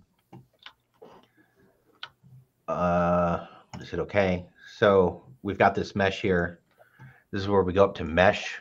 See how we've got this warning? Mesh is not oriented. Mesh does not have positive volume. So if something's wrong with it, it's interpreted, even though it was made in Fusion and brought back into Fusion, it's interpreting it as having a hole somewhere. It won't hold water. There's this little button up here that says repair. We can hit that. Okay. And that should fix it. Okay. So that went away. But it's still a mesh. It's not something we can work with. So we're going to go to modify and convert mesh. And it's got more than 10,000 triangles, but it'll be fine. Hopefully this should be okay. We'll hit okay. And hopefully this doesn't crash Fusion. But it might take Fusion a minute or 10 to do this conversion. Okay. So we're going to kind of just stand by for a second. So that's the step I was not aware of. Yeah. I didn't realize there was a convert step that you could do. Yeah, and it changed. So a year ago, it was this whole thing where you had to turn your history off, and you like eliminated your history, and you had to like convert mesh to brep, and it was this whole process. It's easier now. I still have my history, but now we've got something we can mess with. Okay, excellent. Yeah, and it's not perfect. But we can now alter this, add to it, subtract from it. We can do our Boolean shit. But it's not as simple as the other thing, where I had just dragged it in. Mm-hmm. Let me pull that in. There it is. So these were the same file, these two things, but obviously you can see there's difference. Now, what I'm going to do with this, and I talked to you about this earlier, Mike, is instead of like, I'm going to put the STL files out, but I'm also going to put out the step file, the STP or STEP files. When you import your step file into Fusion, this is what you're going to have, this gun at the top here. You'll be able to do all the controls you would normally have on your Fusion file. You'll have it. You won't have a history, but this is what you're going to have, and you'll be able to manipulate the hell out of it, unlike this STL file that we've converted. Right. Okay. Okay. Very nice.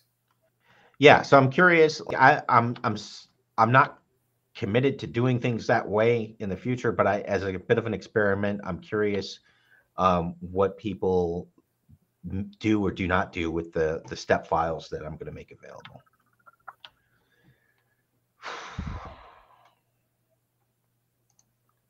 So I don't even want this here, so I'm going to remove that. Okay. But thanks for showing me that. That's great. Yep. It's tricky. That's just a little gun. It's a mostly geometric shapes, right? And it was well over 10,000 faces, which Fusion can handle it, but it doesn't like it. If you start putting in some real complex shit in there, you will crash the shit out of Fusion. And not even being able to open the file later. It'll corrupt the whole fucking file. So you got to be careful with it, but that's how it's done.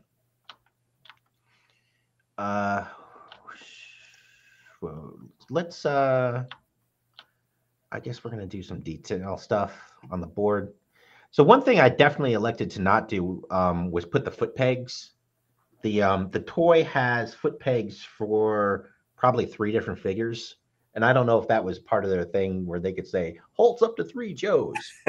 But it's got foot pegs on here. The foot pegs on the classifieds are real inconsistent, and it's just not necessary because the classifieds can actually hold the boom, where the 3 3/4 old school O-ring Joes, you know, their hands just don't even face the direction they would need to hold any part of this thing. Right. So the foot pegs aren't necessary in my opinion. So I didn't do them. Let's get rid of some of the mucky muck here. I definitely want to make sure I do the bits on the mast that hold the sail. Okay. There we go. I'm going to make sure we do those before we call this a day. But let's do some of the detail on the. I guess we'll also want to talk about your plans for the sail itself, because you're not creating the sail, you're creating a stencil for the sail, right? So like, right. Yeah. So what I've done is, I mean, long story short, I took the sail of the old one, I scanned it, I drew it in Adobe Illustrator, and blew it up and created a pattern. And then, so that's a PDF file. That's a good question because it's certainly going to come up. Sail pattern. So I'm gonna print one out real quick and just hold it up, and you can see what it is.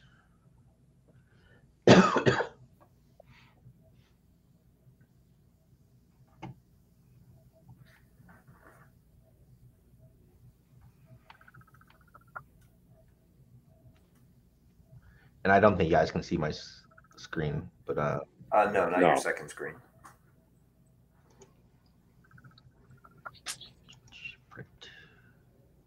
You bastard. So I have what is this thing? A Canon. I have a Canon printer, a LaserJet, that just decides to not fucking work from time to time. So it's here, it's powered on, like it's good. But when I go into Illustrator and I hit print, usually like the first time I try to print after having like restarted the computer, it doesn't show as an available printer. And then like I do like a restart and it works every time, you know?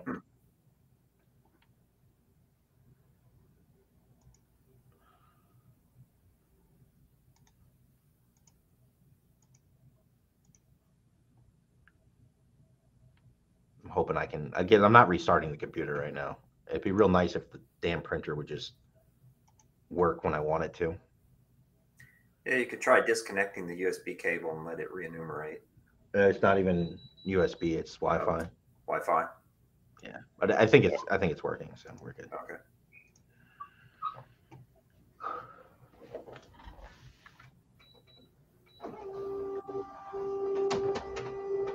So I went to Joann Fabric, as one does, and found just a like a camo pattern on a light, not too flexible fabric that I was happy with. So then this PDF will be just included with the files. So this is your pattern, and you basically just tape this down on top of the fabric, get a sharp X-Acto knife, and cut it out. That's all you got to do. Just cut it out. Sweet. And then this is what you get. And then, just like the old toy, it just plugs right onto the pegs on the mast. And it's good to go.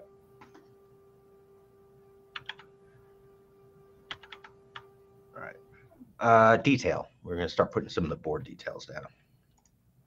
So I noticed, looking at it, there's a couple of repeating things.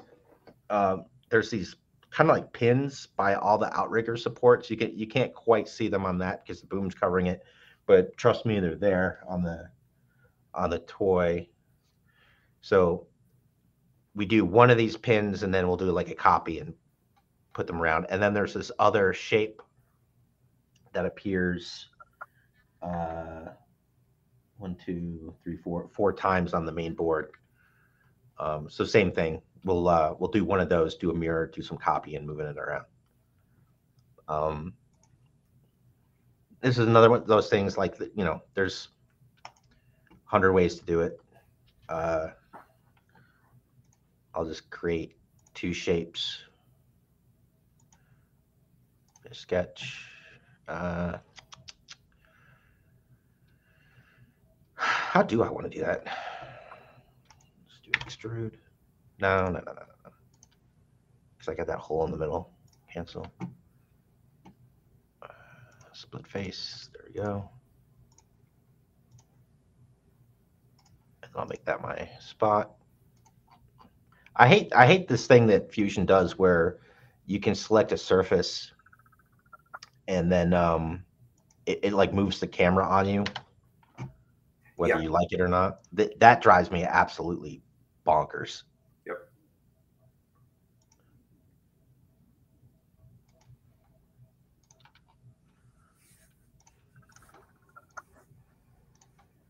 It wastes a lot of time. Like I have no idea what purpose it possibly serves.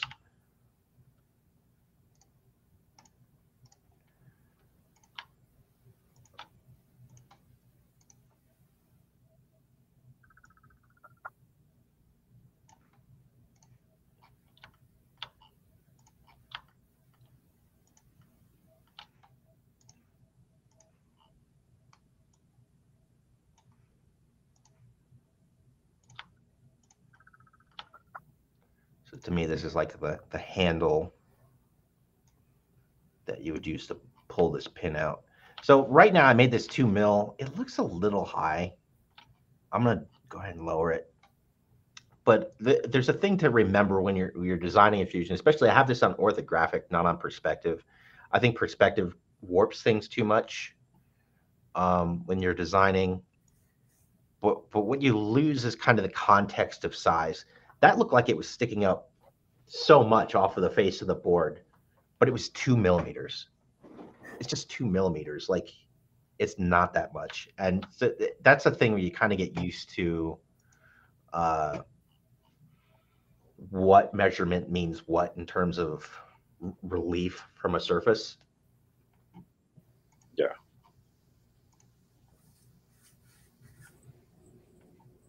Like what? I'm clearly drawing over there. Like, why rotate the camera away?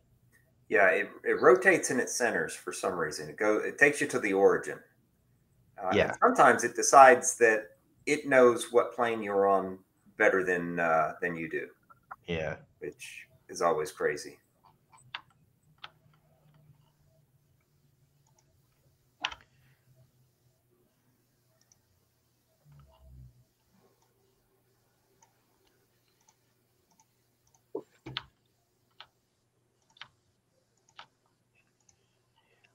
And another thing, and this kind of comes back to what I was saying before about the uncanny valley for toy design. All these things were designed to and manufactured as a 2-part mold, and because of that, you know, that's why when I do these fillets along here, like that looks more correct because that's how it came out of the mold. And a piece like this, like if I was making this to be molded, like before let me get rid of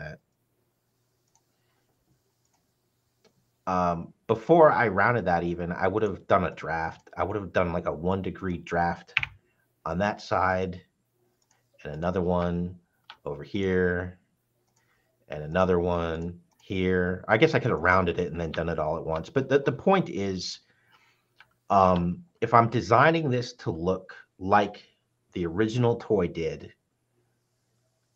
it would make sense for me to design it as though, even though it's going to be 3D printed, if I design it so that it would work in a 2-part mold, the ultimate result, the look will look more correct when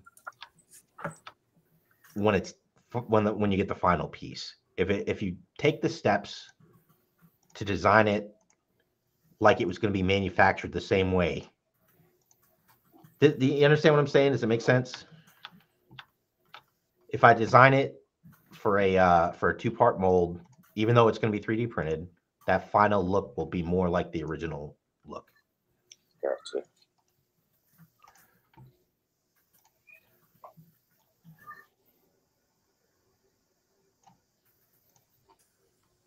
And I think like the mass is blocking where that one would be, but I can do this one.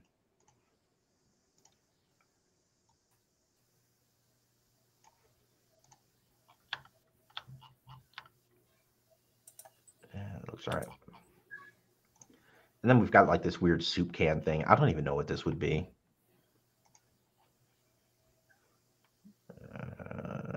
Let's do one of these. So I grabbed this face. At that line right here is where it starts to curve up. But it's not a problem because it's going to relieve up so much it doesn't matter. These are do another 2 mil.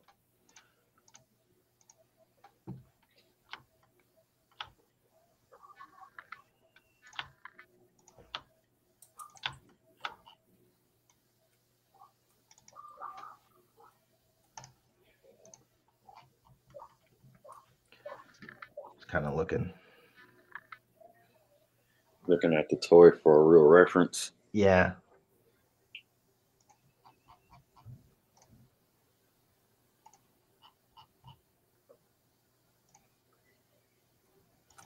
Yeah, it's definitely helpful if you have the actual physical thing. Sometimes you're designing, you don't have it. Yeah, I like the best case of that was that like the MMS, when we did the MMS, like I was so unhappy with how that thing turned out. And oh god damn it, Mark. You know what, we'll just split body instead of face. I missed the edges, so I wasn't gonna be able to expand the faces like I wanted. But yeah, the MMS, I had never owned one at that point, and I went just from the blueprints, and it just didn't look right. Yeah, the blueprints on that were pretty wonky. That was also the one that depending on what picture you had seen, people built them different ways. Right. Yeah. Which way the missiles were oriented. And I think that was the day that I learned that I had been displaying mine wrong for 30 Posing years. it the wrong way. Yeah.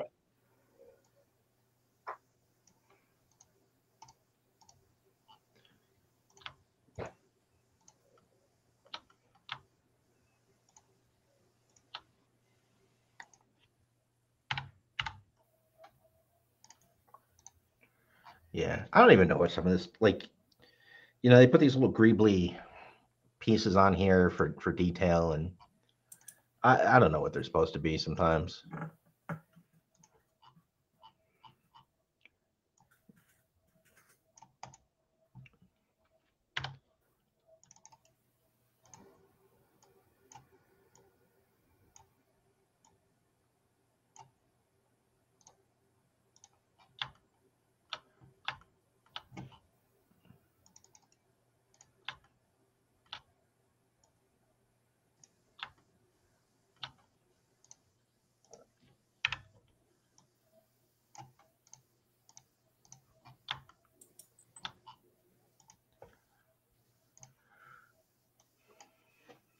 Okay.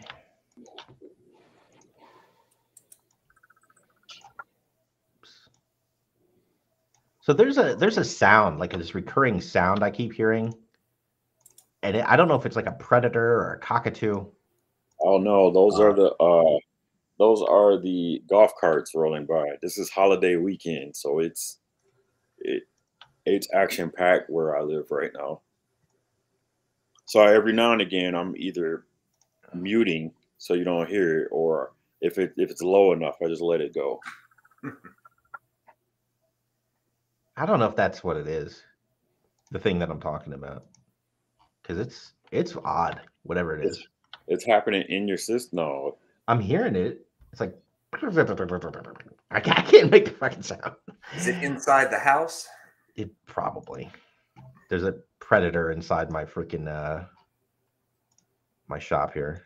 Yeah. okay. We've got cicadas going crazy around here. Cicadas. Yeah.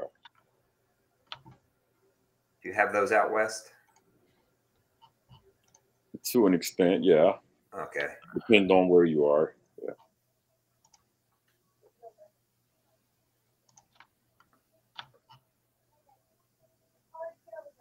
That's not right? Yeah.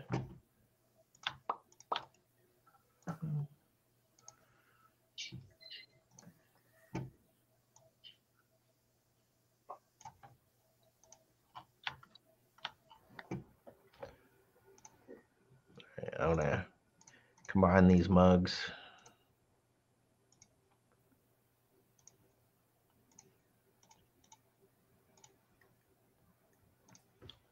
All right, and we need to do let's get some mast work done. Let's see, the canvas doesn't really do it too much justice. So I'm just going to create these little pill shapes. Let me grab this guy. Oh, all right. So at this point, we're gonna just scale this whole damn thing up. Okay. Yep, that makes sense. I don't know if anyone has ever actually done this, but if you take 6, as in 6 inches, and divide it by 3.75, 3¾ inches, you get like 1.6. Mm-hmm. So sometimes that works perfect. Sometimes you need to go a little bigger, sometimes a little smaller, depending on the thing you're doing. Like the shark is way the crap off, because the figures don't proportionally scale. Yeah, like where joints fall, where like if you were to just make a 3¾ inch figure 6 inches magically, like the hands aren't going to land in the same places. The proportions are all goofy. So something like this is real simple, and we'll do 1.6, but you can't always count on that to be the right number. Yeah, one of the problems with classifieds is most of the figures are not 6 inches tall. They're closer to 6¼ or 6.5. Yeah. Yeah, so that's I don't know. I always have the worst time with G.I. Joe trying to discuss what scale it is, because it's just all over the place.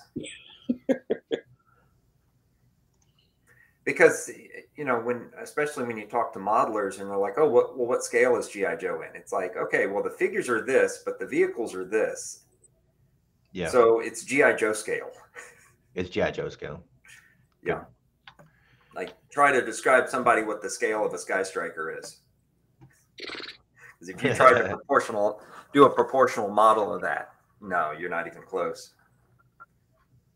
Yeah, well, like there's other companies that do some of those birds that do like the F-14, and they actually do it actual 1/18 scale, and it's huge. It's huge. Yeah.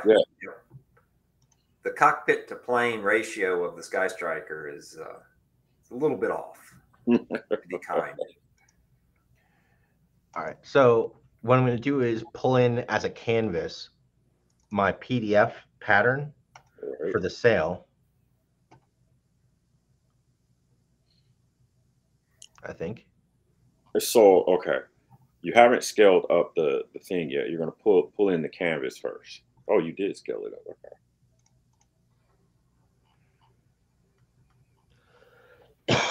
Excuse me. So what was the trick with this? So just like before, we're going to take a measurement from there to there, and calibrate it.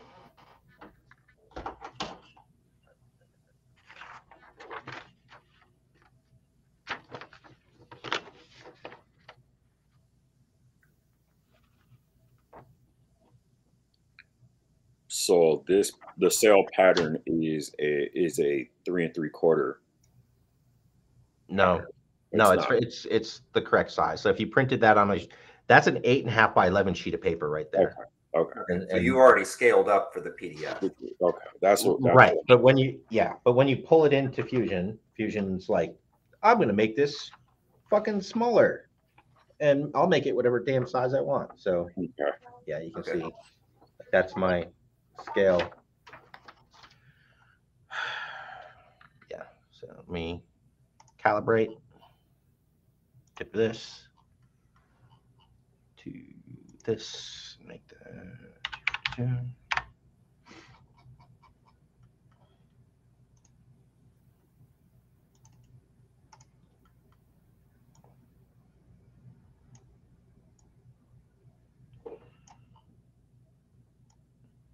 And you can already see there, like, and this was like, I drew this directly on top of the scan of the original sail before I scaled it up, and you can see it's got that curve built in to the original design.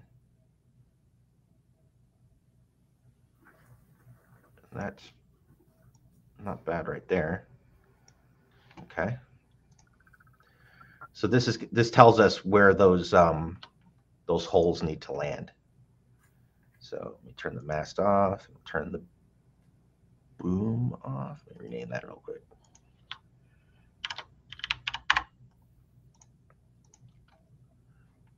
Get that out of the way too. There we go. So that's where all those are going to land. And we know the actual plug that they're going to go around needs to be bigger than the hole so they don't just fall off.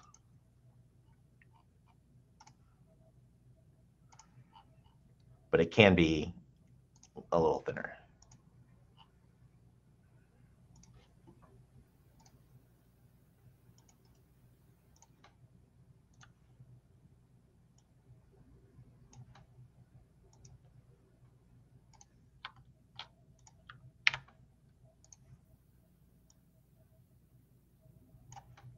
We don't want it to be too much bigger because we don't want to tear this thing when we're putting it together.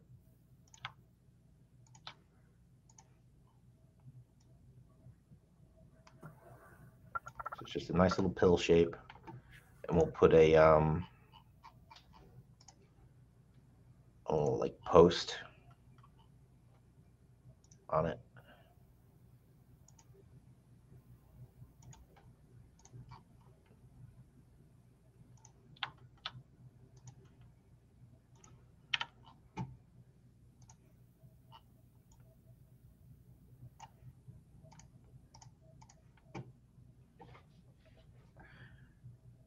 So this is one of those cases where we're going to be duplicating this. So we're going to get it as close to finished as we can before we duplicate it, so we don't have to repeat any work.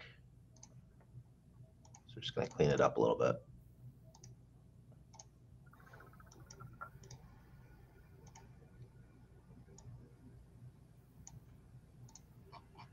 Okay, and we'll bring all this crap back.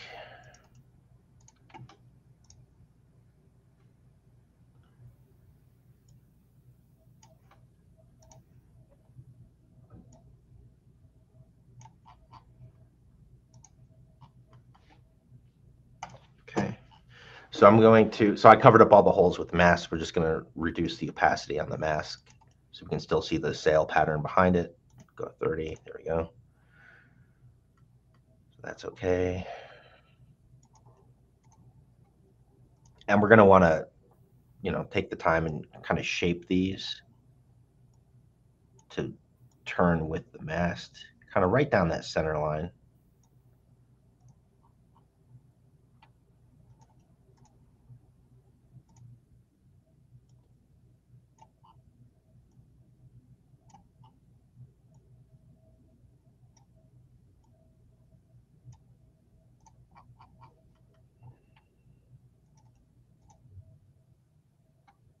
I always got to remember to hit that create copy button. It's the worst when you go and you move something and you realize like, oh, I took the original and altered it. Yeah, I really wish they would just have a copy command. Yeah. Rather than the whole move and then remember to copy. I don't understand. Yeah, why it's didn't do it that way. The bane of my existence. Yeah. So I know I've got one back here.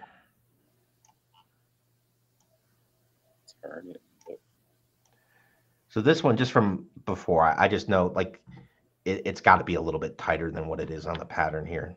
And it's because this isn't actually, the sail's not going to be at a 90. It's actually, it runs from this side and then cuts kind of back and across.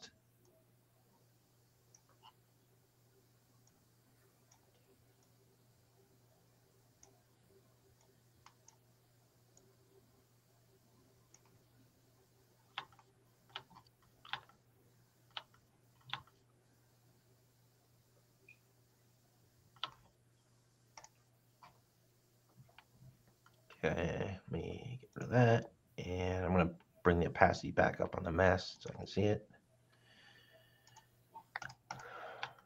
Cool. So now we just make these adjustments over here.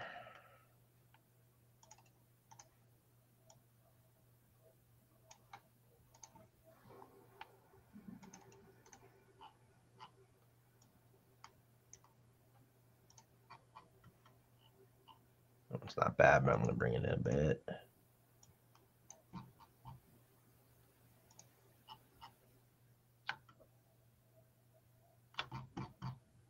Cool. Now I just group all that nonsense.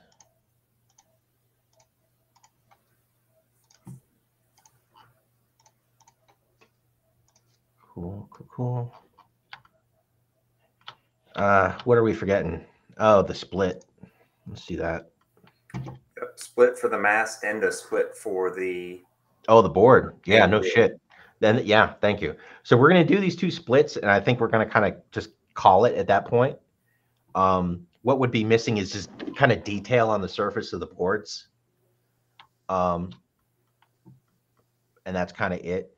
And I'll pull up the, before we leave, then I'll pull up the actual final design that I'm going to put out there, and we can kind of talk over that. So this is interesting because the because I didn't do the split before, the canvas is no longer the right scale. It's not a big deal. But we've got this tapered curving piece here that we need to split,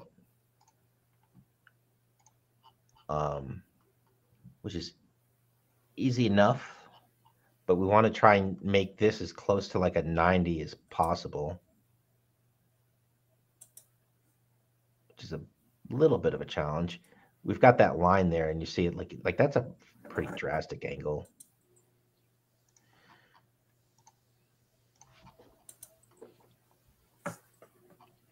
Come on. There we go.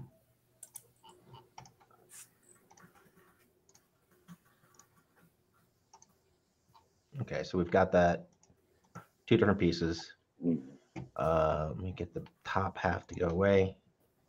But we'll do this kind of like we would have done anything. And this isn't I did a terrible job right there. But by selecting that surface as the drawing point, it's going to angle this to the camera so that, and then, what a pain in the ass. So that's kind of close to the center point. So we'll put our hole there. But because we've scaled it and we've wiggled it around, like this is, you know, I can no longer use the X, Y, Z as a center point for anything. So you got to be able to find and grab that stuff. So you can see that's definitely off center. So if I can grab that center point, right click and hit move copy, I can click and drag this. So I'm not sort of eyeballing it so much as I'm still eyeballing it, but I'm not like cancel. if I try to just do this with the mouse like this, there's a good chance I'm gonna wiggle one way or the other versus using the arrows. Does that any of that make sense? Yeah. I know I need to move it this way, and I don't want it to slide that way or that way. All right. So just, you know, simple extrude. Let me get that other piece back. 3 mil. 3 plus. That's gonna be like 4.5 mil. Or no, it is what it is. So let's do 4. Do a cut. We're gonna do some face cutting because there's a bit of a cowl around this thing. So again, we're gonna try and do pretty close to. Hello. 1 second.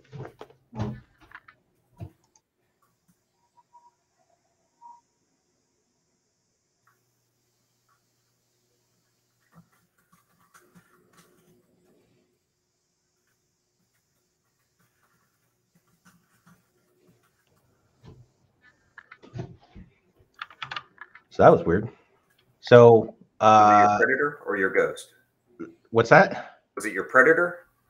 No, it was a woman looking for the garage that used to inhabit this space. Huh. Like the Mark II toy sign out front that doesn't say Lion's Den Garage isn't enough.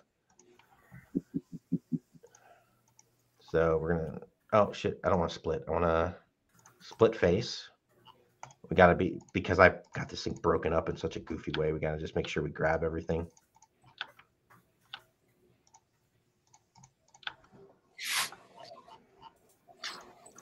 All right.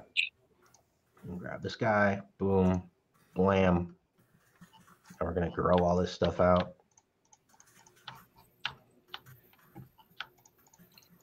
Shit. I hate that when you're clicking, clicking, clicking. And it just decides to crap out on you. So while you're doing this, Mark, can you talk to the amount of time it took for you to make the first one? Like how long do you think it actually took you to do it the first time? It took me 3 hours and 20 minutes the first time. Okay. For the whole thing. Okay. So I'm looking, I see a couple not really questions, but statements that say like, now I kind of get why it costs so much for, you know, design work or the whole, when someone wants to charge what they charge for something, is they see how long it's actually taking to do stuff. Yeah. Oh. I'm tired, man. Well, yeah. I wasn't sick. I wasn't sick when I did it the first time, and then. Yeah, you're recovering right now. Yeah. But yeah, to that point, to add on to that, Juan, is, you know, the design definitely takes a lot of time, and this is just, I mean, this is a very simple product, following the toy. Yeah. Larger. Yeah, vehicles, this isn't a new design that I'm pulling out of my head. Yeah. I have measurements, I have blueprints, I have every reference I could possibly need. I'm recreating something that's already been done. And like, no shit, like when we talked about it, we're like, what can we try and do and actually finish in a reasonable amount of time? And this was the best we could come up with. Yep. And it's hours and hours and hours. Yep. Yep. And then even to follow up on the comment is, even after the stream, you know, we're not going to finish this on the stream. There would be details, and then there would be tweaking that you would have to do as you go to actually print the parts, and you realize that things don't quite fit together, that some parts need to be improved. So yeah, there's hours and hours invested just in something as simple as this. When you take a look at something like, shoot, how much time do you think you put into the hydro sled?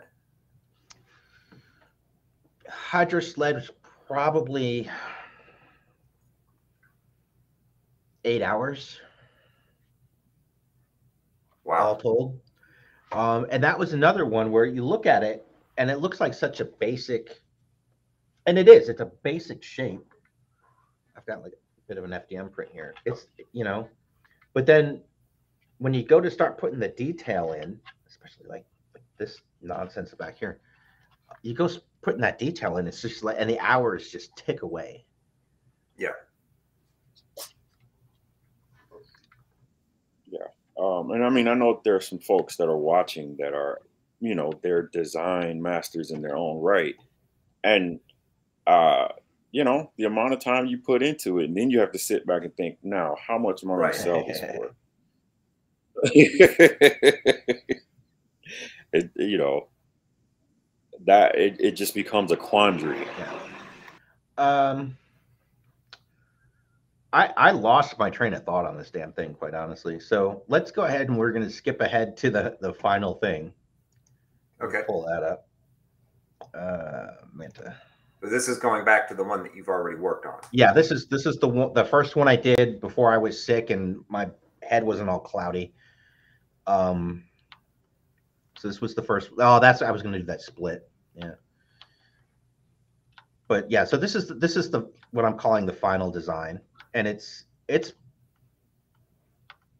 pretty clean. Everything is very printable. You can see this is what I had been working on when I quit just now. Just a simple little plug-in here. Post. Mm-hmm. This split right here, the way this thing was designed originally, is just absolutely fantastic. Mm-hmm. And so I've mimicked that pretty close. And it works. So the initial print, you can see, that's pretty tight. So after I painted it, it was tighter. So it had a little more give before I painted it, but with the paint on it, that is just snug. That's really nice. So hopefully the tolerances I have baked into this design right now as is work for everyone. I suspect that's not going to be the case. And you'll need to tweak, maybe do a little sanding, or you can go into the actual, because I'm going to give you guys the step file. So if you've got Fusion, you can open that step file and you'll be able to tweak these tolerances yourselves.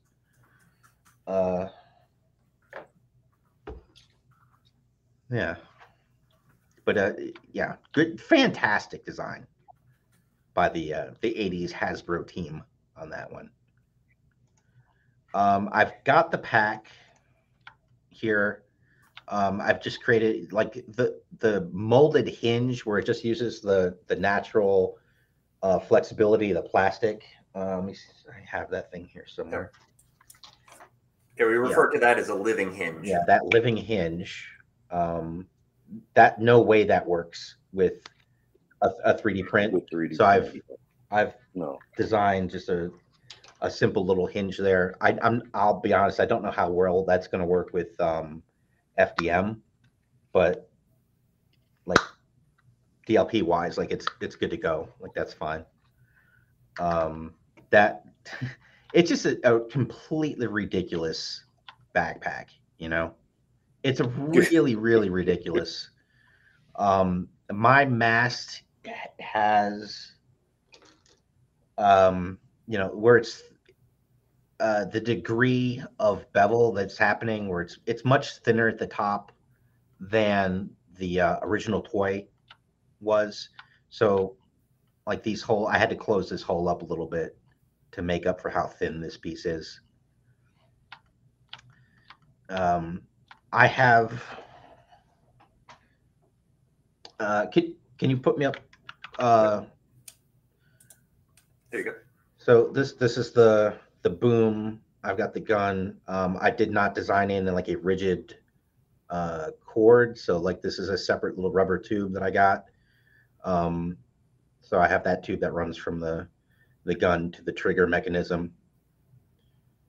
and then this attaches like a missile would.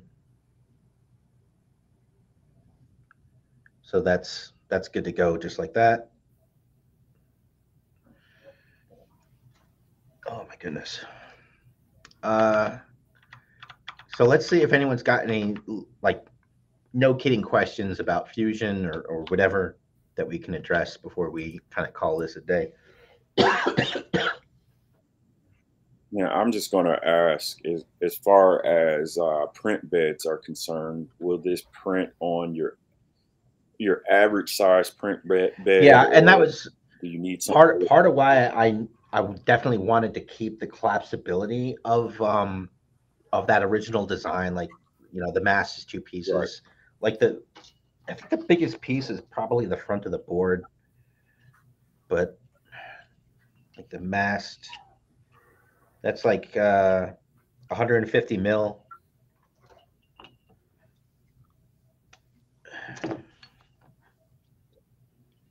I could do this in the software, I suppose. 160 millimeters. That's pretty. This is like the biggest piece. Everyone should be able to print this on whatever they've got. Right. So it should be easy. Someone asked if the backpack was included. Yeah, like everything you see on the screen right here will be in the file folder that I post.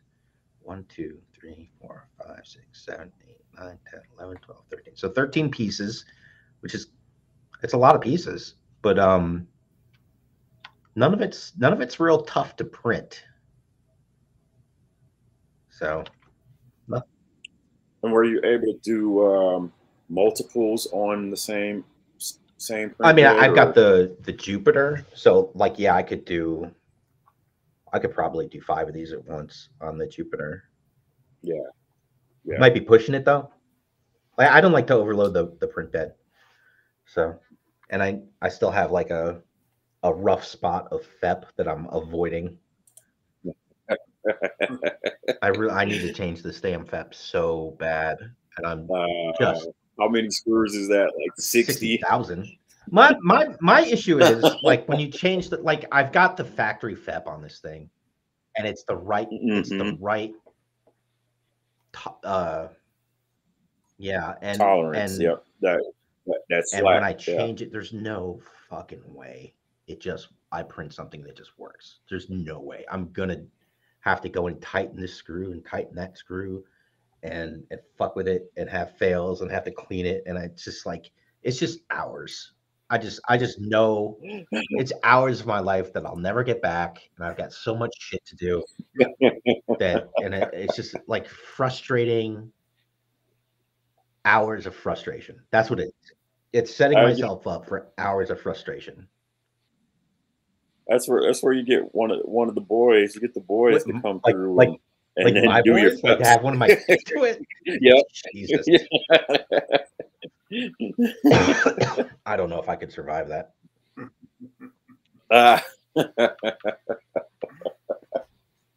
Yeah. Yeah. So I've got this one and I've glued it together. It's nice and solid. I don't know. I don't know how well this thing's gonna do when it's not. Yeah, I'll tell you what, like it was a little loose. It had a little more play than I wanted before I painted it. And it's pretty damn solid now. So maybe my thing where I feel like everyone should just glue it, maybe that's just not necessary at all. Like it's pretty tight, man. And I like, seriously, I didn't sand any of the joints. The real test is these guys.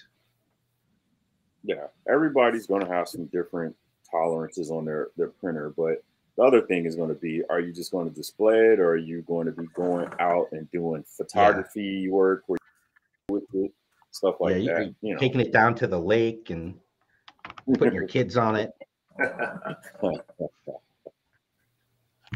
Yeah. So these still, they don't grab so well that they can support themselves. So everything else is pretty tight, but the outrigger, the supports, they're a little wonky. If I shake this too much, it's like the outrigger is gonna come off. So that part's a little loose, but otherwise, it's pretty stable.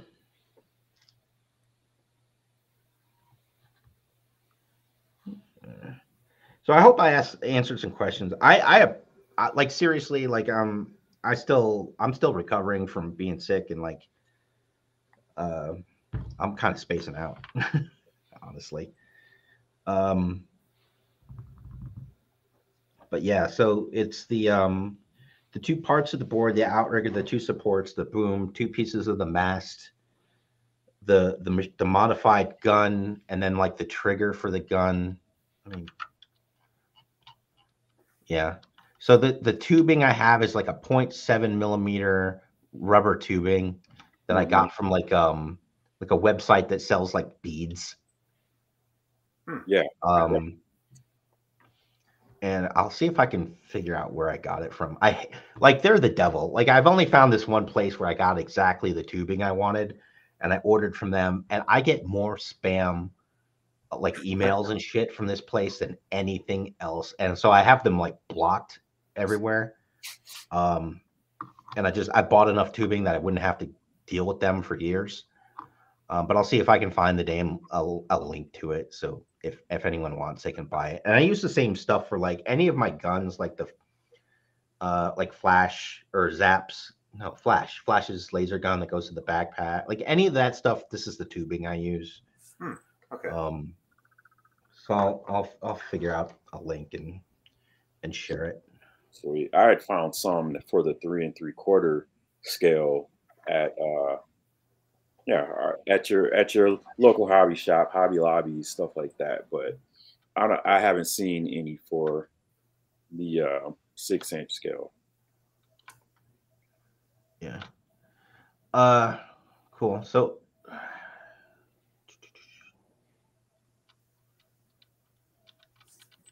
yeah. So any Fusion-y questions before we call it? Dude, there's so many. It's kind of one of those things that like if you were definitely trying to follow along and design it at the same time, thered be 1,000 questions. Oh yeah. It's like I didn't finish either. Like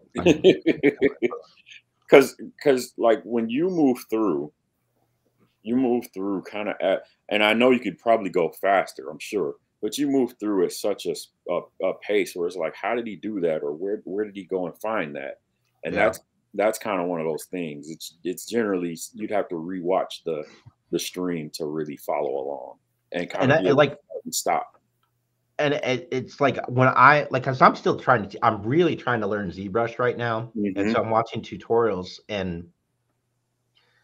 and yeah, they'll just like, okay, real quick, we're gonna change this normal real quick. And it's like click, click, click. It's like, whoa. Where were you? Yeah, it's like, well, shit. I guess I'm gonna go watch 8 more tutorials to find out how to get. Because I have no idea what the hell they just did. Yeah, right. and that's why I really try and encourage people to actually tune in and ask the damn question, because it's. Well, no, it's too much. If I were to verbalize every click, I mean, this would be like a 30-hour build. You know? No, but definitely appreciate it where you showed Mike how to bring that gun in and make it workable in there. Yep, absolutely. That stuff was crucial. I know. Yeah, and it took. I'm actually sitting there wondering, where did you learn that? Like, where did you even get that from? So that part I figured out myself. So it used to work differently. It used to be 2 years ago. It was a completely different process, and I had figured that out from watching videos and shit. But then when the process changed, now there's no videos, right? Because no one's had time to create that content yet. So I worked it out. It just took trial and error. But that's like, no kidding. That's a big deal. That little trick.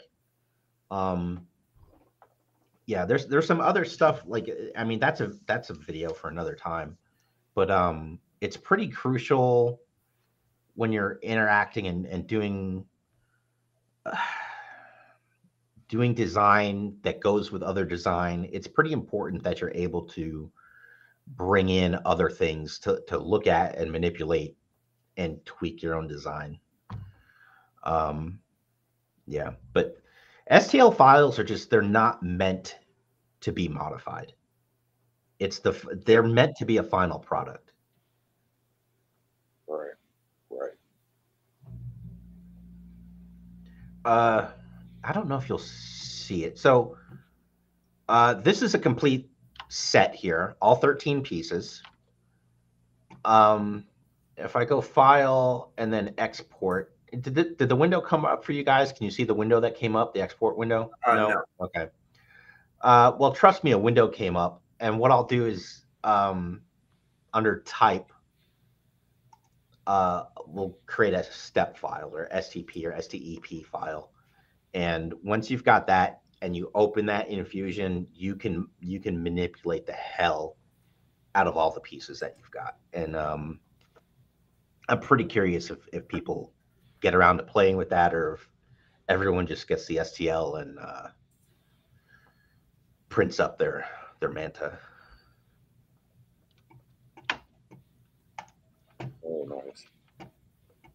All right, I think that's it. So once we are officially off of here, I will be uploading a folder with the step files and the folder with the STL files to Thingiverse, to my Patreon, and we'll get them onto the G.I. Joe 3D printing Facebook page in that media folder.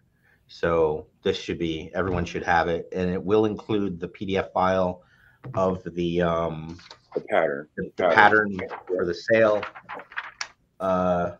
Yeah, I'm curious if I'm curious what kind of sales people come up with. You know, like I just went to Joanne Fabric and found 2 different camo patterns. One of them is like just a pretty plain woodland, like camo military looking woodland pattern, but this one that's got the blue on it, I thought that was as good as I was gonna get for sure. Like the actual pattern on the original piece of plastic, like I love how it's more dense at the bottom than at the top. I mean, it's really fantastic design. But that fabric isn't out there in the wild. Like I would have to screen print this on each sale to duplicate it. Which I'm considering, but that's a whole other project, you know. Most importantly, before you release the files, are you going to add the poly perch? Oh yes, thank you. At the top. Yeah. Yep. Thank you for reminding me that, because I definitely want poly to be able to sit up at the top there for shipwreck. Yeah, good call, Mike. Thank you. And for those of you who are watching and like, hey, how come we don't do these more often? This is actually sort of like how we got started. This is taking us back to our roots of how it all began. Mark used to sit around on Saturdays and just draw up stuff. Yep. And we kind of go through this whole thing. Yeah, it's I remember joining for the Firefly gun. Was that the first one? Way back in the day. Way back, yeah. And that's that was how I got into Tinkercad. I'd never even opened Tinkercad before joining that. How did you find it? I had already been printing things, and I had found some of your files on Thingiverse. Okay. And then I think we may have even started chatting at that point. And I think you said, hey, I'm going to do a stream. Come and join it. Okay. Oh man. That was like 4 years ago, right? Like yes, 3 or 4 years ago. Yeah. 3 or 4 years ago. Yep. Was that before COVID even? Oh yeah. That was That was pre-COVID. Wow. Time flies. Yep. Good thing COVID's gone and no one's getting that anymore. Jesus.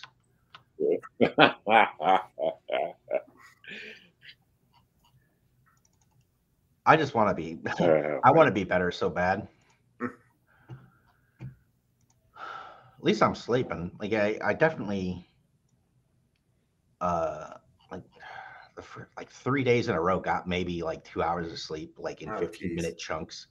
And I'm just like I'm still recovering from that. Like it's been brutal. Just being tired, exhausted. Yeah. Yep.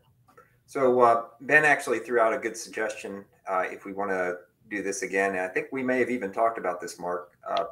Some of those goofy motorized backpacks. I don't have any of them currently. I had two as a kid. So that makes it hard. I don't know that blueprints existed for them at all. Like that's an easy thing to check real quick. I'll just go to 3djoes.com.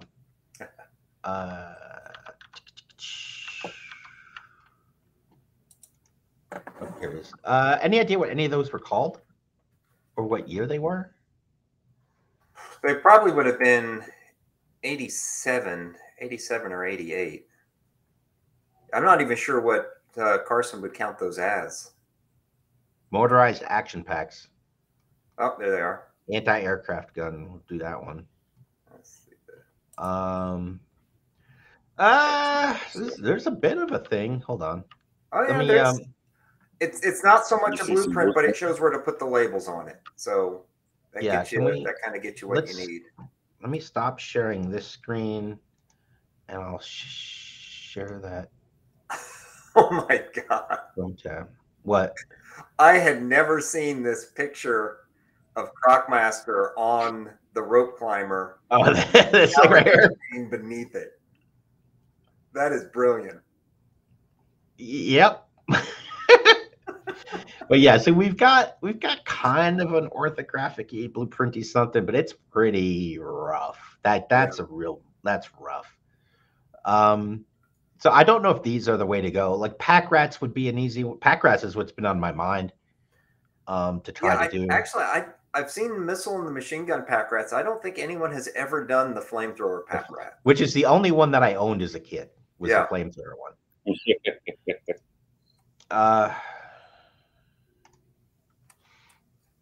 I think the next one we should do will be the ammo dump. The one that was just like a big crate. That one we could probably get done in time.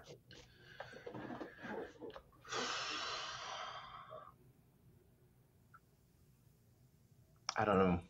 There's stuff, right? Like there's the bivouac, there's those little play sets. There's some easier things. Not checkpoint. Like because I want to like just doing something like I want to do something we can quickly get through. Right. But if it's real basic, then I don't know if there's much of a takeaway. This had the mast was a challenge. I really should have done the where the board connects together. Yeah. Oh, I got it. The road toad. Yeah, that's like it's that's what everyone's been silver and it gets towed. That one's terrible. But it's also, I guarantee it's got some little chunks of detail. It's got some challenges to it, yeah. Yeah. Huh. Ooh, the Coastal Defender. Yeah, there's some really good ones we could. Yeah, Coastal's been done. Did someone do the Coastal Defender? Pretty sure, yeah. What? It was on my short list, but I feel like somebody did it. So yeah, actually, what would be awesome if you took a look at, Mark, would be to look at the original design for the Coastal Defender, where instead of that little boxcar thing, it was going to be the truck trailer. Yeah, you've already got the cab. Yeah, we talked about this last year at some point. You and I were talking about this because you had found the art. Yeah. Which is probably in one of Dan Killingsmith's books, I imagine. Maybe so. I know it's on 3D Joe's, and I'm pretty sure it'll make it into the book. But it's on 3D Joe's under I think it's the unproduced or the archive site. Yeah. Cool. All right, let's go ahead and we'll kill it. I apologize, I wasn't able to power through this whole thing, but I'm just fucking falling apart over here. No way, you've been at it for 2 hours and 45 minutes. Yeah. Not to mention the pre-show. Plus pregame, yeah. So we'll he's tired. We'll get these, I'll get these files out within the next hour, and I'm excited to see what people make with it. So yeah, cool. We appreciate you doing this, Mark. That was awesome. Cool. I think I can actually hit the button and end it, so I'm gonna try. Okay.